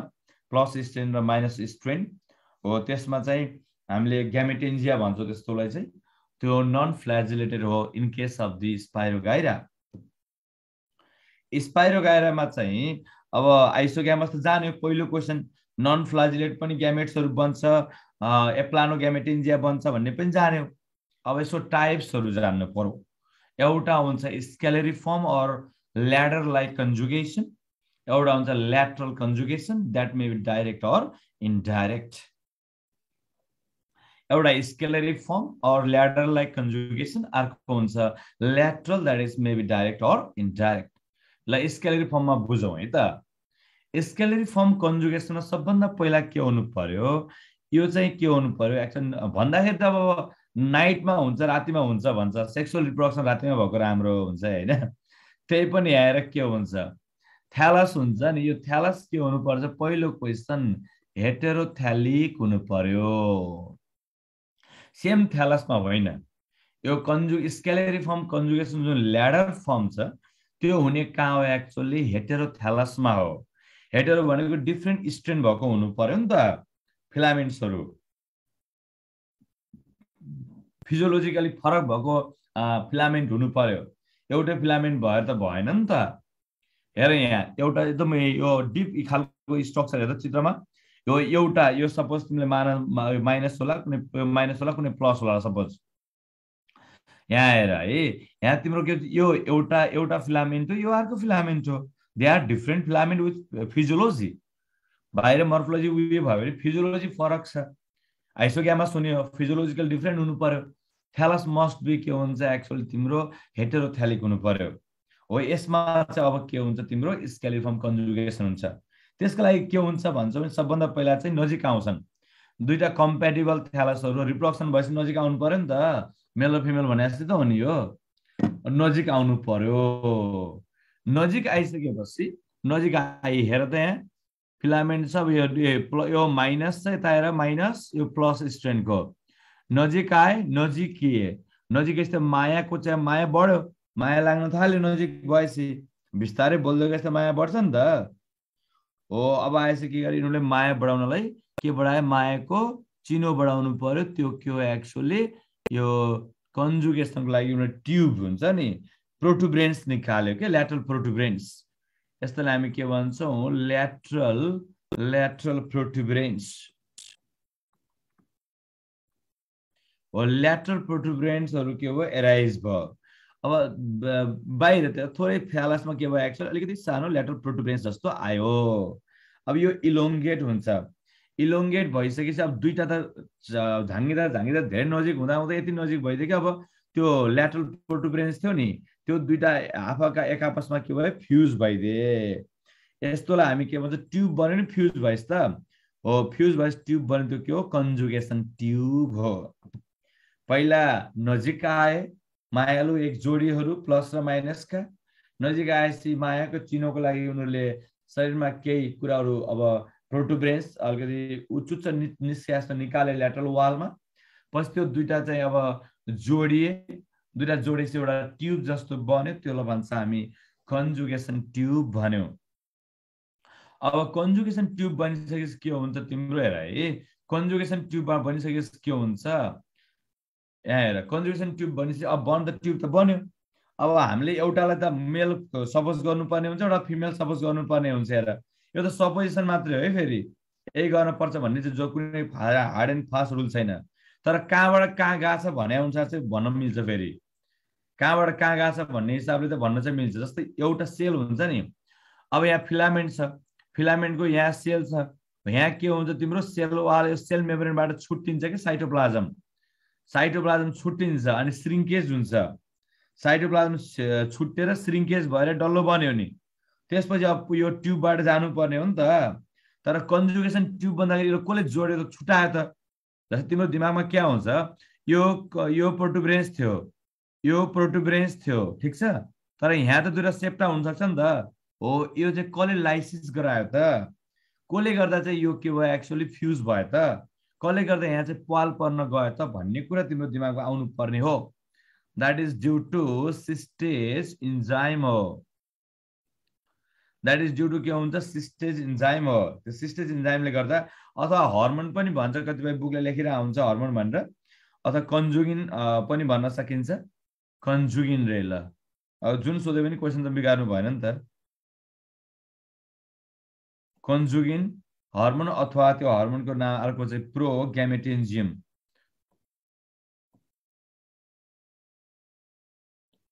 प्रोग्यामेटेन्जिन अथवा प्रोग्यामेटेन्जोन, प्रोग्यामेटेन्जिया भनिन्छ, प्रोग्यामेटेन्जिन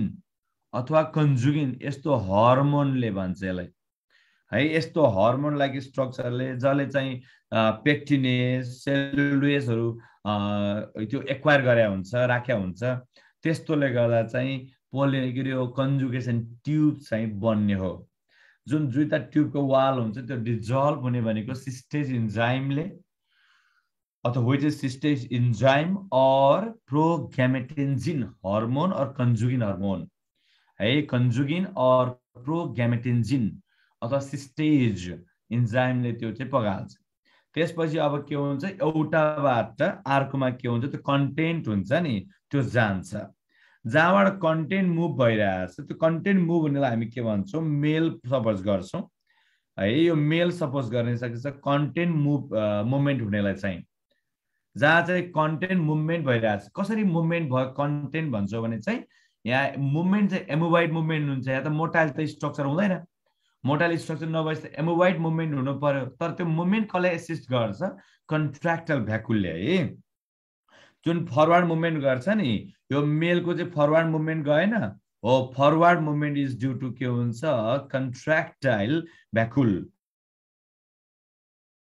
कन्ट्राक्टल भ्याकुलले के गर्छ फरवर्ड मुभमेन्टको लागि चाहिँ काम लाग्छ जुन भ्याकुल छ त्यहाँ त्यो कन्ट्राक्टल भ्याकुलले के गर्छ फरवर्ड मुभमेन्ट एउटाको अर्कोमा गयो त्यसले रिसिभ गर्यो त्यो रिसिभरलाई हामी फिमेल सपोज गर्छ है रिसिभर के हो फिमेल हो एउटा चाहिँ सुन यस्तोलाई प्यासिभ भन्छ जो चुप्प लाएर लिइरहेछ नि त्यो फिमेल भने प्यासिभ भयो चुप्प लाएर लिने भनेको फिमेल भने प्यासिभ भयो अर्को के छ एक्चुअल जो चाहिँ मुभमेन्ट गरेर एउटाबाट अर्कोमा पास भएको छ त्यो एक्टिभ भयो पास हुने एक्टिभलाई मेल भन्ने अर्कोलाई फिमेल भन्ने अब यहाँ दुईटा फ्युज भयो कि भएन दुईटा फ्युज हुँदाखेरि पहिला के हुन्छ फ्युज भने के हो प्रोटोप्लाज्म फ्युज हुनु पर्यो त्यसलाई के भन्ने हो भने छिटो प्रोटोप्लाज्म फ्युज हुनेलाई के भनेको थिएँ मैले प्लाज्मोग्यामी हो प्लाज्मोग्यामी हुनु पर्यो नि त पहिला त ग्यामेटेन्जियल कपुलेसन हो हैन प्लाज्मोग्यामी हुनु पर्यो मतलब के छ तिम्रो जाने दुईटा प्रोटोप्लास्टहरू फ्युज भयो सेलका प्लाज्मोग्यामी भयो त्यसपछि के हुन्छ न्युक्लियसै फ्युज भयो नि त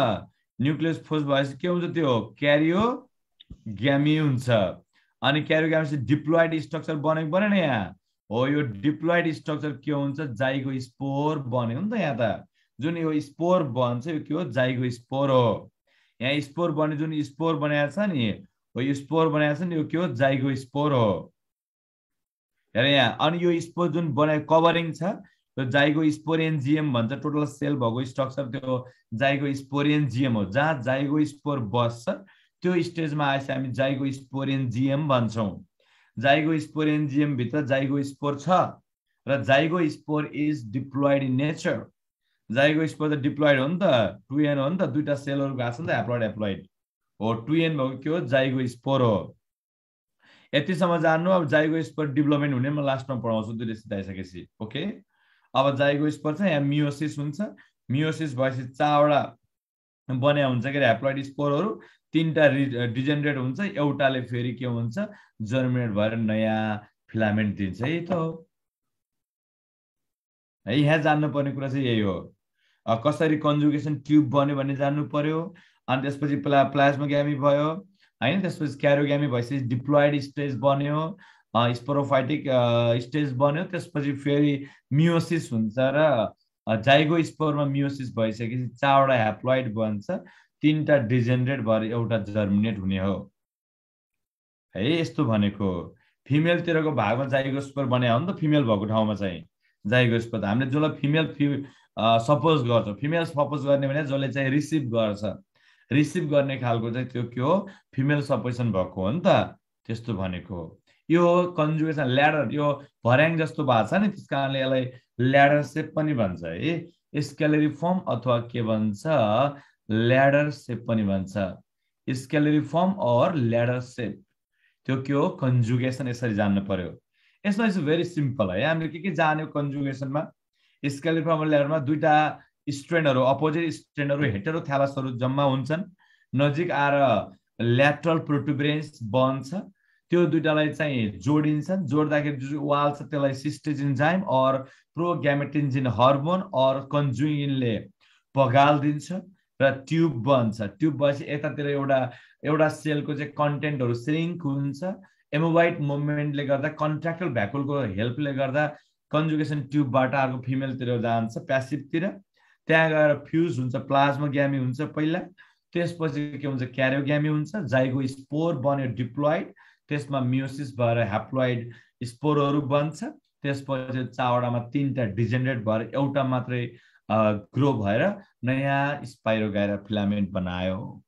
त्यो हो स्केलरिफर्म or ladder conjugation. Another sir minus strain चाहिँ जहिले पनि मेल हो कि के हो सर? होइन, यहाँ त यस्तो होइन, यहाँ त बुझ्नलाई मात्रै प्लस र माइनस लेख्या त्यस्तो होइन। प्रायः जस्तो भन्दाखेरि चाहिँ बरु फिमेललाई माइनस लेख्ने चलन चाहिँ, तर त्यस्तो लेखिँदैन है, स्टेटमा छुट्याइदिन खासै मेल र फिमेल भनेर चाहिँ प्यासिभ र एक्टिभ भने हो। यहाँ मैले चित्रमा बुझ्नलाई मात्रै प्लस माइनस लेख्या हो, त्यो कुनै राइट र यही नै हुनुपर्छ भन्ने छैन है बाबु। हुन्छ सर। तिमीले के झुक्यो होला भन्दाखेरि यहाँ मैले मेलमा माइनस लेखेको छु, अरू किताबहरूमा मेल प्लस लेख्ने फिमेलमा माइनस लेख्ने चलन हुन्छ, अनि गल्ती भयो कि यस्तो नसोच्नु। प्रायः जस्तो भन्दाखेरि छुट्याउनु पर्यो भने चाहिँ हामीले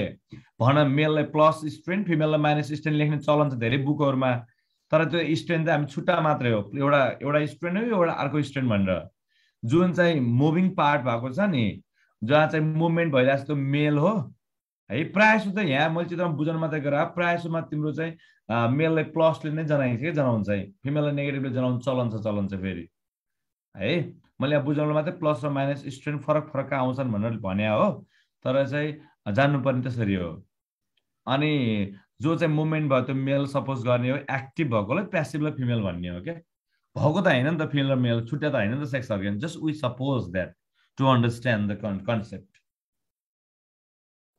next is lateral conjugation. Next के छ तिम्रो ल्याटरल कन्जुगेसन छ है।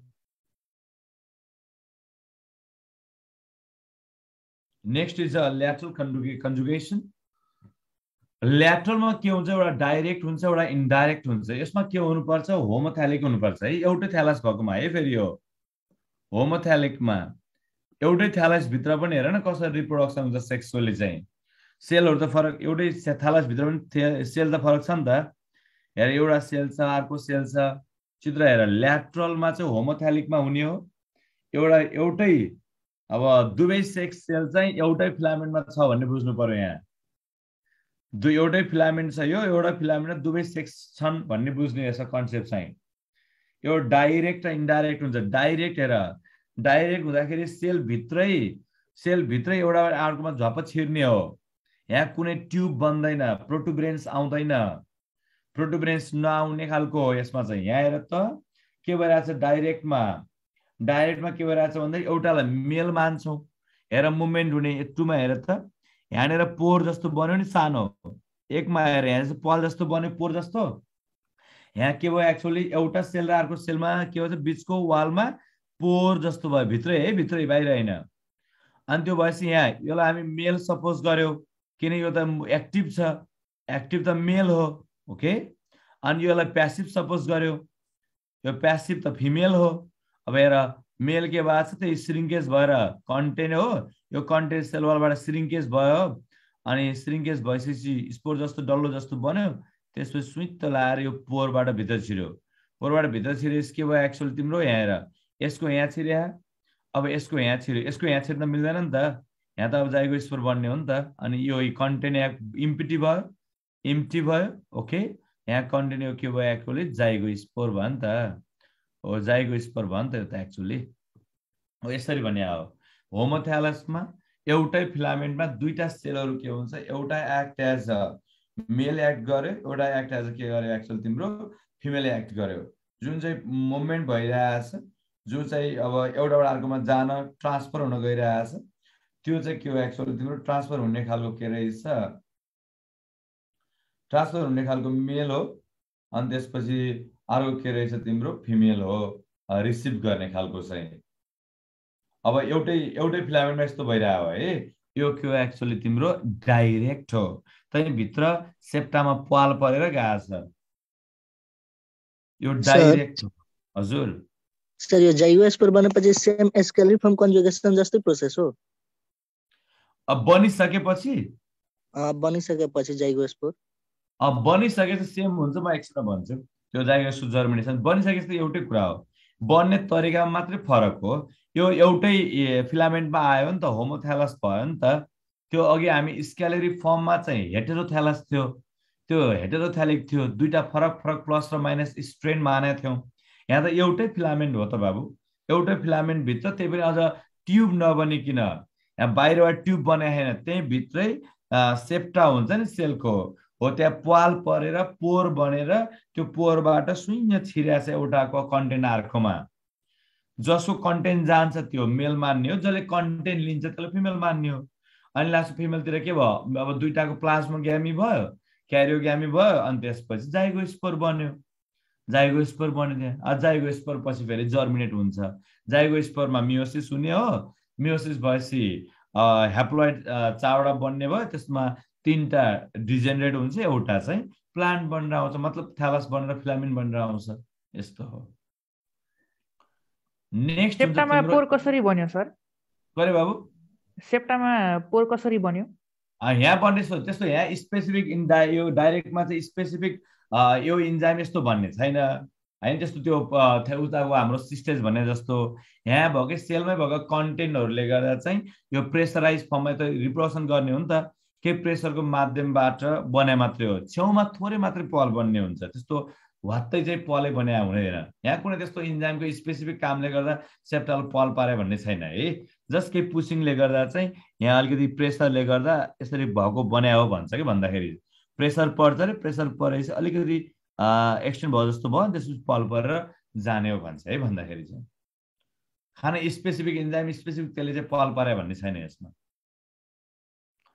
अब अर्को हुन्छ तिम्रो इन्डाइरेक्ट ल्याटरल कन्जुगेसन। अब इन्डाइरेक्टमा हेर, इन्डाइरेक्टमा के छ, ट्युब जस्तै बनाएको छ नि अघि जस्तै, हेर यसमा त ट्युब जस्तै बनाएको छ फेरि अघिको जस्तै, तर एउटै थ्यालसभित्रमा, अरू सबै मेकानिजम सिमिलर हुन्छ तर एउटै थ्यालसमा हुने हो। यहाँ हेर त प्रोटुबरेन्स आयो,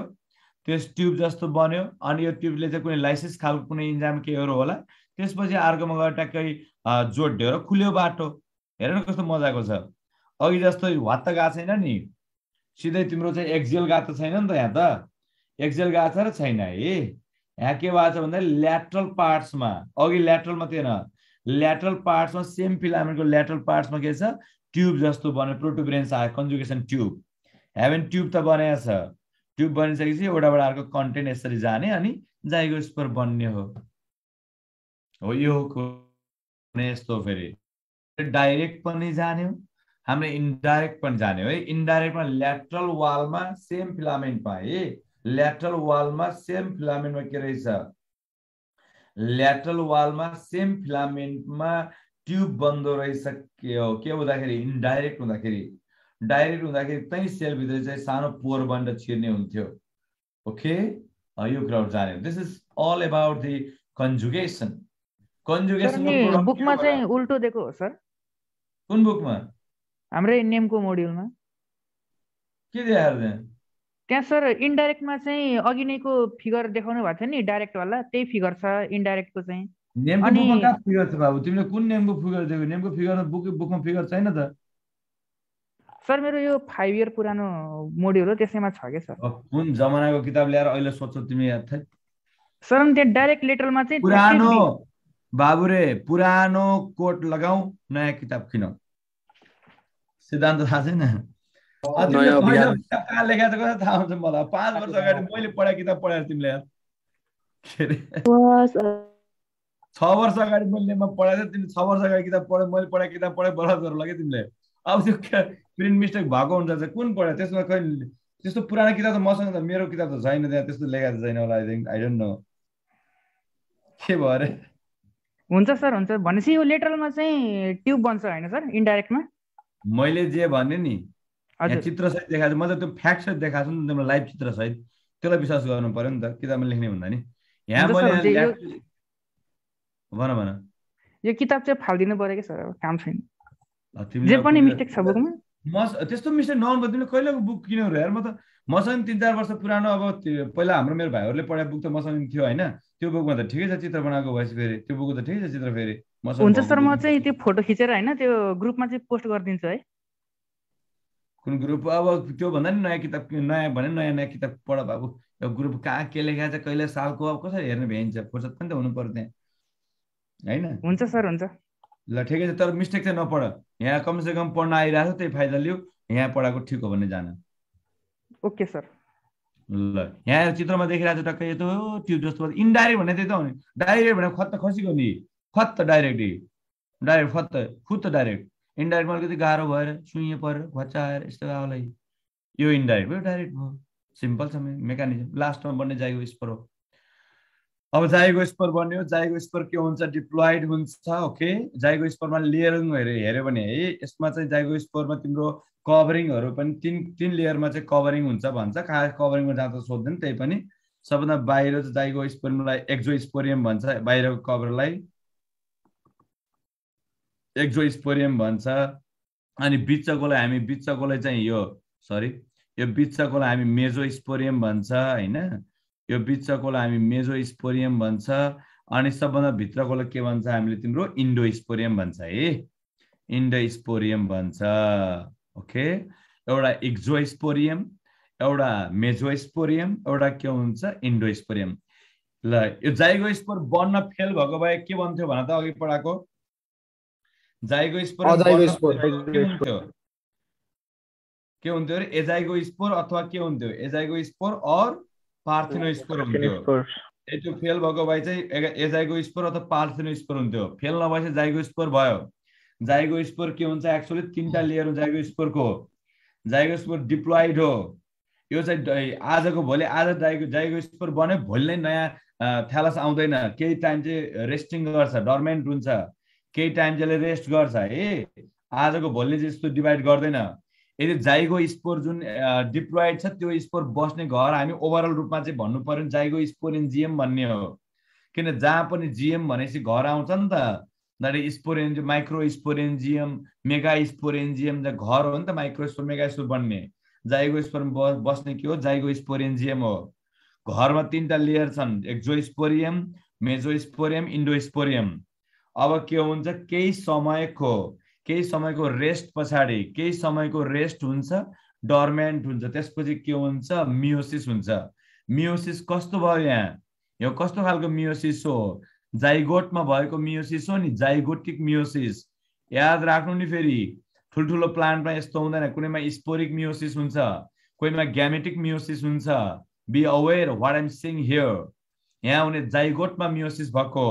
जाइगोट भइसकेपछि मियोसिस भएको छ हामीमा मान्छेमा त्यस्तो हुन्छ मान्छेमा जाइगोट भएपछि मियोसिस हुने हो होइन नि त हाम्रोमा ग्यामेटमा हुन्छ ग्यामेट बन्दाखेरि हुन्छ मियोसिस तर यहाँ जाइगोट बनेपछि भएको छ meiosis after zygote there is a zygotic meiosis this very very important question यहाँ स्पाइरोगाइरामा के हुन्छ जाइगोटिक मियोसिस हुन्छ यसले गर्दा के भयो चारवटा चाहिँ न्युक्लियाई बनायो नि त चारवटा ह्याप्लोइड न्युक्लियाई बन्यो ठिक छ अब तीनवटा हेर त्यो कलरलेस गएको छ नि यो 3 के भयो 3 चाहिँ डिजेनरेट यो पनि क्वेसन अहिलेसम्म 3-4 चोटि सोधेको क्वेसन हो 3 डिजेनरेट हो र एउटा मात्र जेनेरेसन भएपछि नयाँ फिलामेन्ट अफ दि नयाँ थ्यालस नयाँ फिलामेन्ट के हो एक्चुअली बनायो यसरी जर्मिनेसन हुन्छ only one is functional here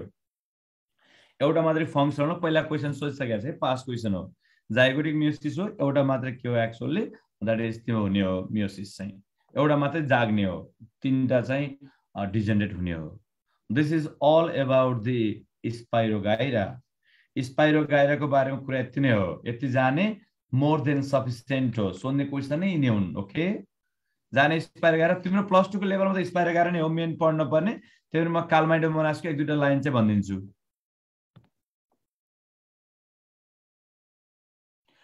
हाम्रो रोहित ठकुरी पाथीले लेखेको छ नोटमा त लेखेको आइहाल्छ नि बाबु मैले यहाँ बुझाउनलाई क्लास भने त लेक्चर त अब बुझाउनलाई चित्रमा त एक्सप्लेन गरे हो नि त दिस इज लेक्चर नोटमा त तिम्रो जे रियल फ्याक्ट हो पढ्न पर्ने कुरा लेखेको हुन्छ नि त त्यहाँ बुझाउनलाई अघि मैले प्लस माइनस लेखेँ नोटमा त जे हो त्यो लेख्छु नि त तिमीले पाउने नोटमा चाहिँ त्यो नोटमा तिमी आत्तिनु पर्दैन तर यहाँ चाहिँ मैले सब जस्ट फर नोटमा चित्रसहित लेखेको हुन्छ एउटा स्लाइडमा लेखेँ अर्को स्लाइडमा चित्र गरेर हालिदिन्छु ताकि तिमीले पढ्दा पनि अब राति सुत्दाखेरि झ्याउलाई यसो हेरिदिउँ नि त एउटा भन्ने भयो भने सजिलो पर्छ ओके भएन ल अर्को हुन्छ तिम्रो द्याट इज कालमाइडोमोनासको बारेमा कुरा गरौँ जानु एउटा खासै त्यस्तो प्लस्टरमा धेरै छैन त्यो सर एक दुई लाइन जानु क्लामाइडोमोनास कस्तो हुन्छ स्फेरिकलको हो क्लामाइडोमोनास के हो स्फेरिकल सेलको छ नि युनिसेलुलर हो क्लामाइडोमोनास के हो युनिसेलुलर स्फेरिकल र मोटाइल ग्रीन एल्गी हो इट्स मोटाइल ह्याभिङ फ्ल्याजेला है बाइफ्ल्याजिलेट हो नि त यस्तो दुईटा भएको फ्लाजेला भएको हुन्छ नि त क्लामाइडोमोनासमा दुईटा फ्लाजेलम छ नि त यो फ्लाजेलम के छ एक्चुअली फ्लाजेलम चाहिँ दुईटा छ क्लामाइडोमोनासमा यो स्फेरिकल युनिसेलुलर मोटाइल एल्गी हो फ्रेश वाटरमा पाइन्छ यो स्नोहरुमा नि पाइन्छ है पाउने भनेको फ्रेश वाटरमा पाइन्छ फ्रेश वाटर ग्रीन एल्गी हो फ्रेश वाटरमा पाइन सक्छ स्नोमा पनि पाइने हो नि थाहा छ नि तिमीहरूलाई हो स्नोमा क्लामाइडोमोनास निभियालिसहरु याद छ तिमीहरूलाई हो स्नोमा पानी पाउँछ स्नोमा रेड कलर गराउने क्लामाइडोमोनास निभियालिसहरु स्नोमा फ्रेश वाटरमा स्नोमा पाइन्छ क्लामाइडोमोनास फ्लाजेला कति हुन्छ बाइफ्ल्याजिलेटेड चित्रमा देख्यौ नि हामीले यो फ्लाजेला के हुन्छ बाइफ्ल्याजिलेटेड हो फ्लाजेला चाहिँ ल यहाँ सेल वाल छ नि यो सेल वाल के यहाँ बाहिरको सेल वाल छ नि हेर्नु सेल वाल हो यो सेल वालमा चाहिँ सेलुलोज एब्सेन्ट हुन सक्छ है प्रायः विथ हुन नि सक्छ प्रेजेन्ट तर चाहिँ मोस्ट प्रोबेबली एब्सेन्ट हुन सक्छ यहाँ मोस्ट प्रोबेबली विथआउट सेलुलोज हुन सक्छ सेलुलोज हुन नि सक्छ नहुन नि सक्छ है विथ अर विथआउट हो तर धेरै जसो चाहिँ विथआउट हुन सक्छ कहिलेकाहीँ क्वेसनमा सोध्यो भने चाहिँ यस्तो एक्सेप्सन टाइपको क्वेसन छ हैन अरु अप्सनमा चाहिँ प्रेजेन्ट हुने अब एब्सेन्ट हुने खालको अप्सनहरु मिल्या छैन भने you can go with Chlamydomonas यहाँ चाहिँ बरु सेल वालको ठाउँमा चाहिँ तिम्रो सेलुलोजको ठाउँमा ग्लाइकोप्रोटिनहरु हुन सक्छ के ग्लाइकोप्रोटिनहरु हुन सक्छ सेल वाल पुरै एब्सेन्ट हुन्छ भने हैन मैले समटाइम चाहिँ सेल वाल एब्सेन्ट भएको क्लामाइडोमोनासहरु हुन सक्छ स्पेसिस जहाँसमा क्वेसन आयो भने you have to look at there अब भएको छ कि छैन भनेको छ है यसमा चाहिँ ग्लाइकोप्रोटिनहरु हुन सक्छ सेल वालमा बरु ल हेर अब यहाँ कस्तो खालको हुन्छ क्लोरोप्लास्ट भन त क्लोरोप्लास्ट कस्तो हो चित्रमा हेर भन कप सेप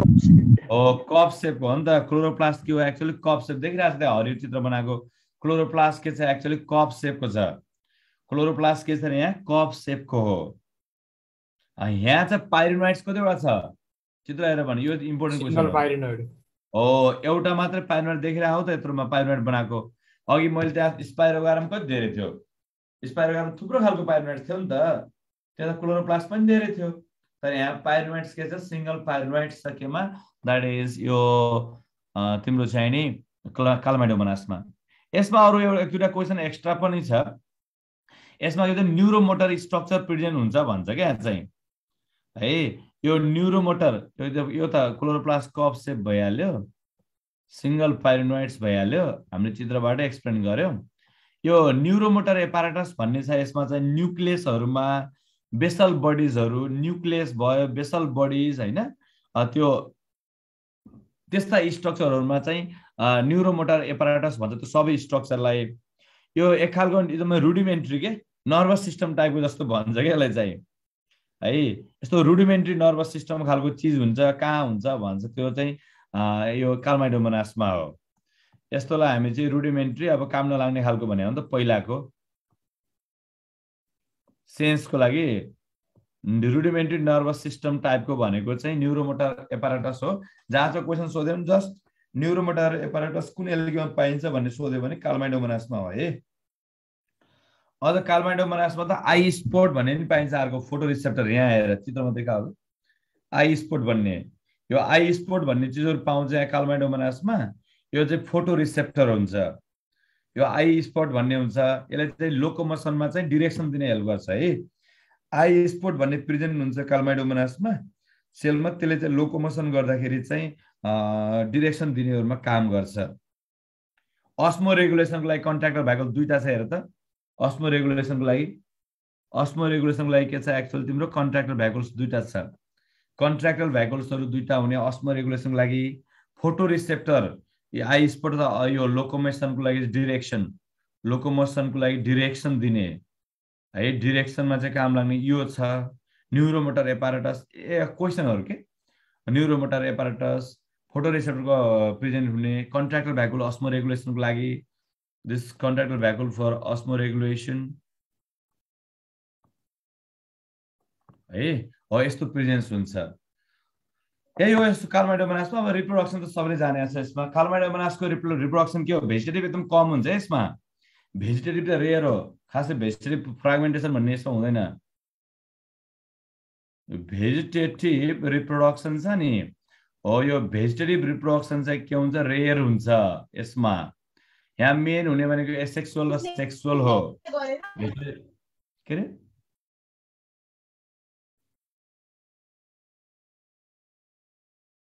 अब यसमा चाहिँ सुन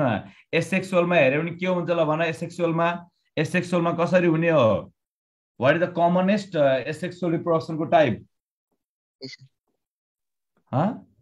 एसेक्सुअल स्पोरहरू के बन्ने हो यहाँ कमनली जू स्पोर बन्ने हो नि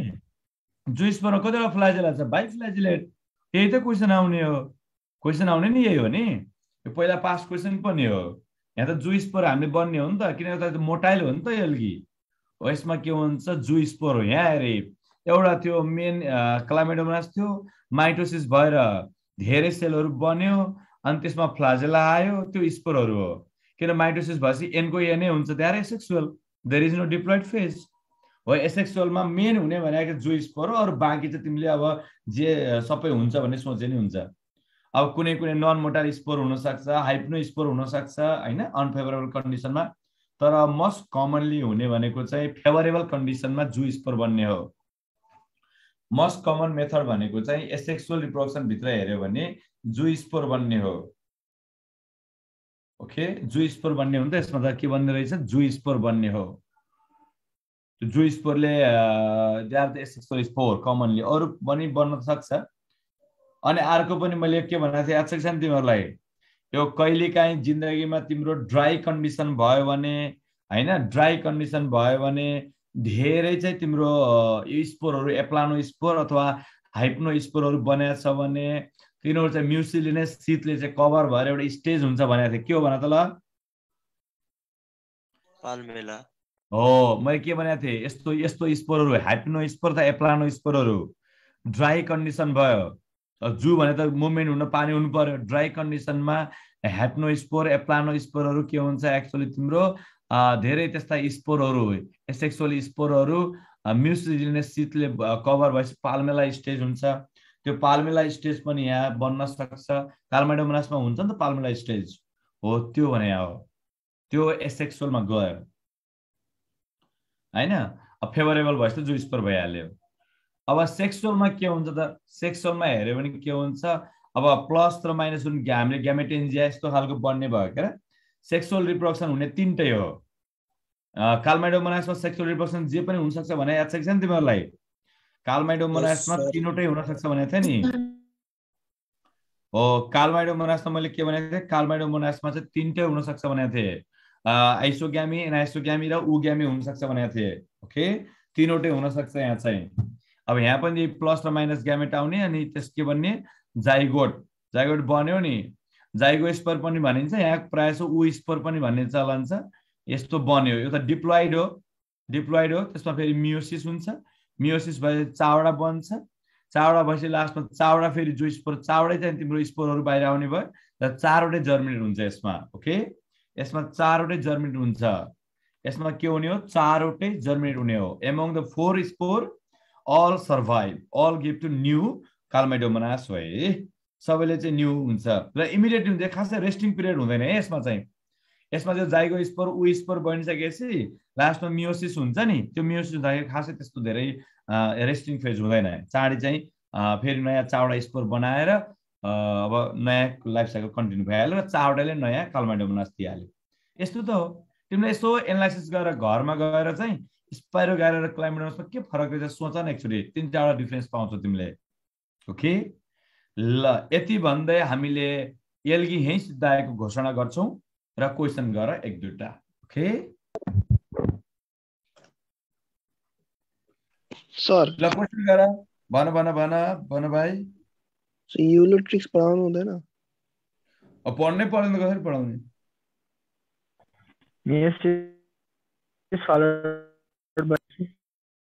प्लस 2 मा कहाँ छ त्यो तिमी पढ न युलोथेरिक्स अब पढ्न गाह्रो छैन आइडिया तिमीले सबै स्पोरको बारेमा आइडिया बुझ्यो सबैको बारेमा आइडिया बुझ्यो भने त पढ्न तिमीलाई गाह्रो हुँदैन नि त एक्चुअली पढि हेर न तिमीले चाहिँ के किताबमा छ भने तिमीले चाहिँ पढ्नु पर्यो त्यो भएपछि भाउचुरिया होला भलबक्स होला ओइडोगोनियम इन्डियन राइटरको बुक सबै हुन्छ सबै कहाँ पढ्न पर्छ त नि यहाँ त युलोथेरिक्समा एक दुईवटा कुरा त भनिसकेको छु मैले पहिला युलोथेरिक्समा चाहिँ क्वाड्रिफ्ल्याजिलेट हुन्छ यस्तो भनेर त्यही क्वेसन आएको छ पहिला एकचोटि चाहिँ ल क्वेसन गर त during germination of zygospore in spirogyra के हुन्छ जर्मिनेसन अफ जाइगोस्पोर भन्दाखेरि के हुन्छ ल भन पहिला त जाइगोस्पोरमा पहिला जियो जाइगोस्पोरमा मियोसिस भएर चारवटा स्पोर भएर अनि तीनटा डिजेनेरेट भएपछि बल्ल हुने हो नि त भनेपछि के हुन्छ पहिला मियोसिस फलोड बाइ के रहेछ हो मियोसिस फलोड बाइ के हुन्छ माइटोसिस ल अर्को reticulate type of chloroplast is अनि in spirogyra ladder like structure is formed in Scalar conjugation. Scalar conjugation. Most common sexual spore in asexual spore in Chlamydomonas is excellent excellent ल हामीले algae पढेर सिद्धियो है thank you very much for listening algae सिद्धियो अब next लेक्चरमा we will continue braphyta okay Okay, sir. Okay, sir. Thank you, sir. Thank you, sir. Bye, sir. Bye, bye sir हजुर Bye, sir. Sir bryophyta र एल्गीमा के link छ त्यो पढ्दै गएपछि link के छ तिमी आफै थाहा पाउँछौ डोन्ट वरी लिङ्क चाहिँ यो पछिको ब्रायोफाइटा आउने हो इभोल्युसन ट्रेन्ड हेर्दाखेरि केमा लिङ्क भन्ने थोरमा लिङ्क हुन्छ नि थ्यालस बडी ब्रायोफाइटा पनि थ्यालस बडी हो त्यसो लिङ्क एउटा मात्रै भन्ने छैन नि त त्यो तिमीलाई पढ्दाखेरि थाहा पाउँछौ डोन्ट वरी तर नोट भोलिसम्म आउँछ ल ल कसले हो अघि के क्वेसन नेममा के आछ भने मलाई मेसेज गरेर पठाउनु म हेर्छु ल मेसेन्जरमा ओके हुन्छ सर ल अहिले मैले बाइ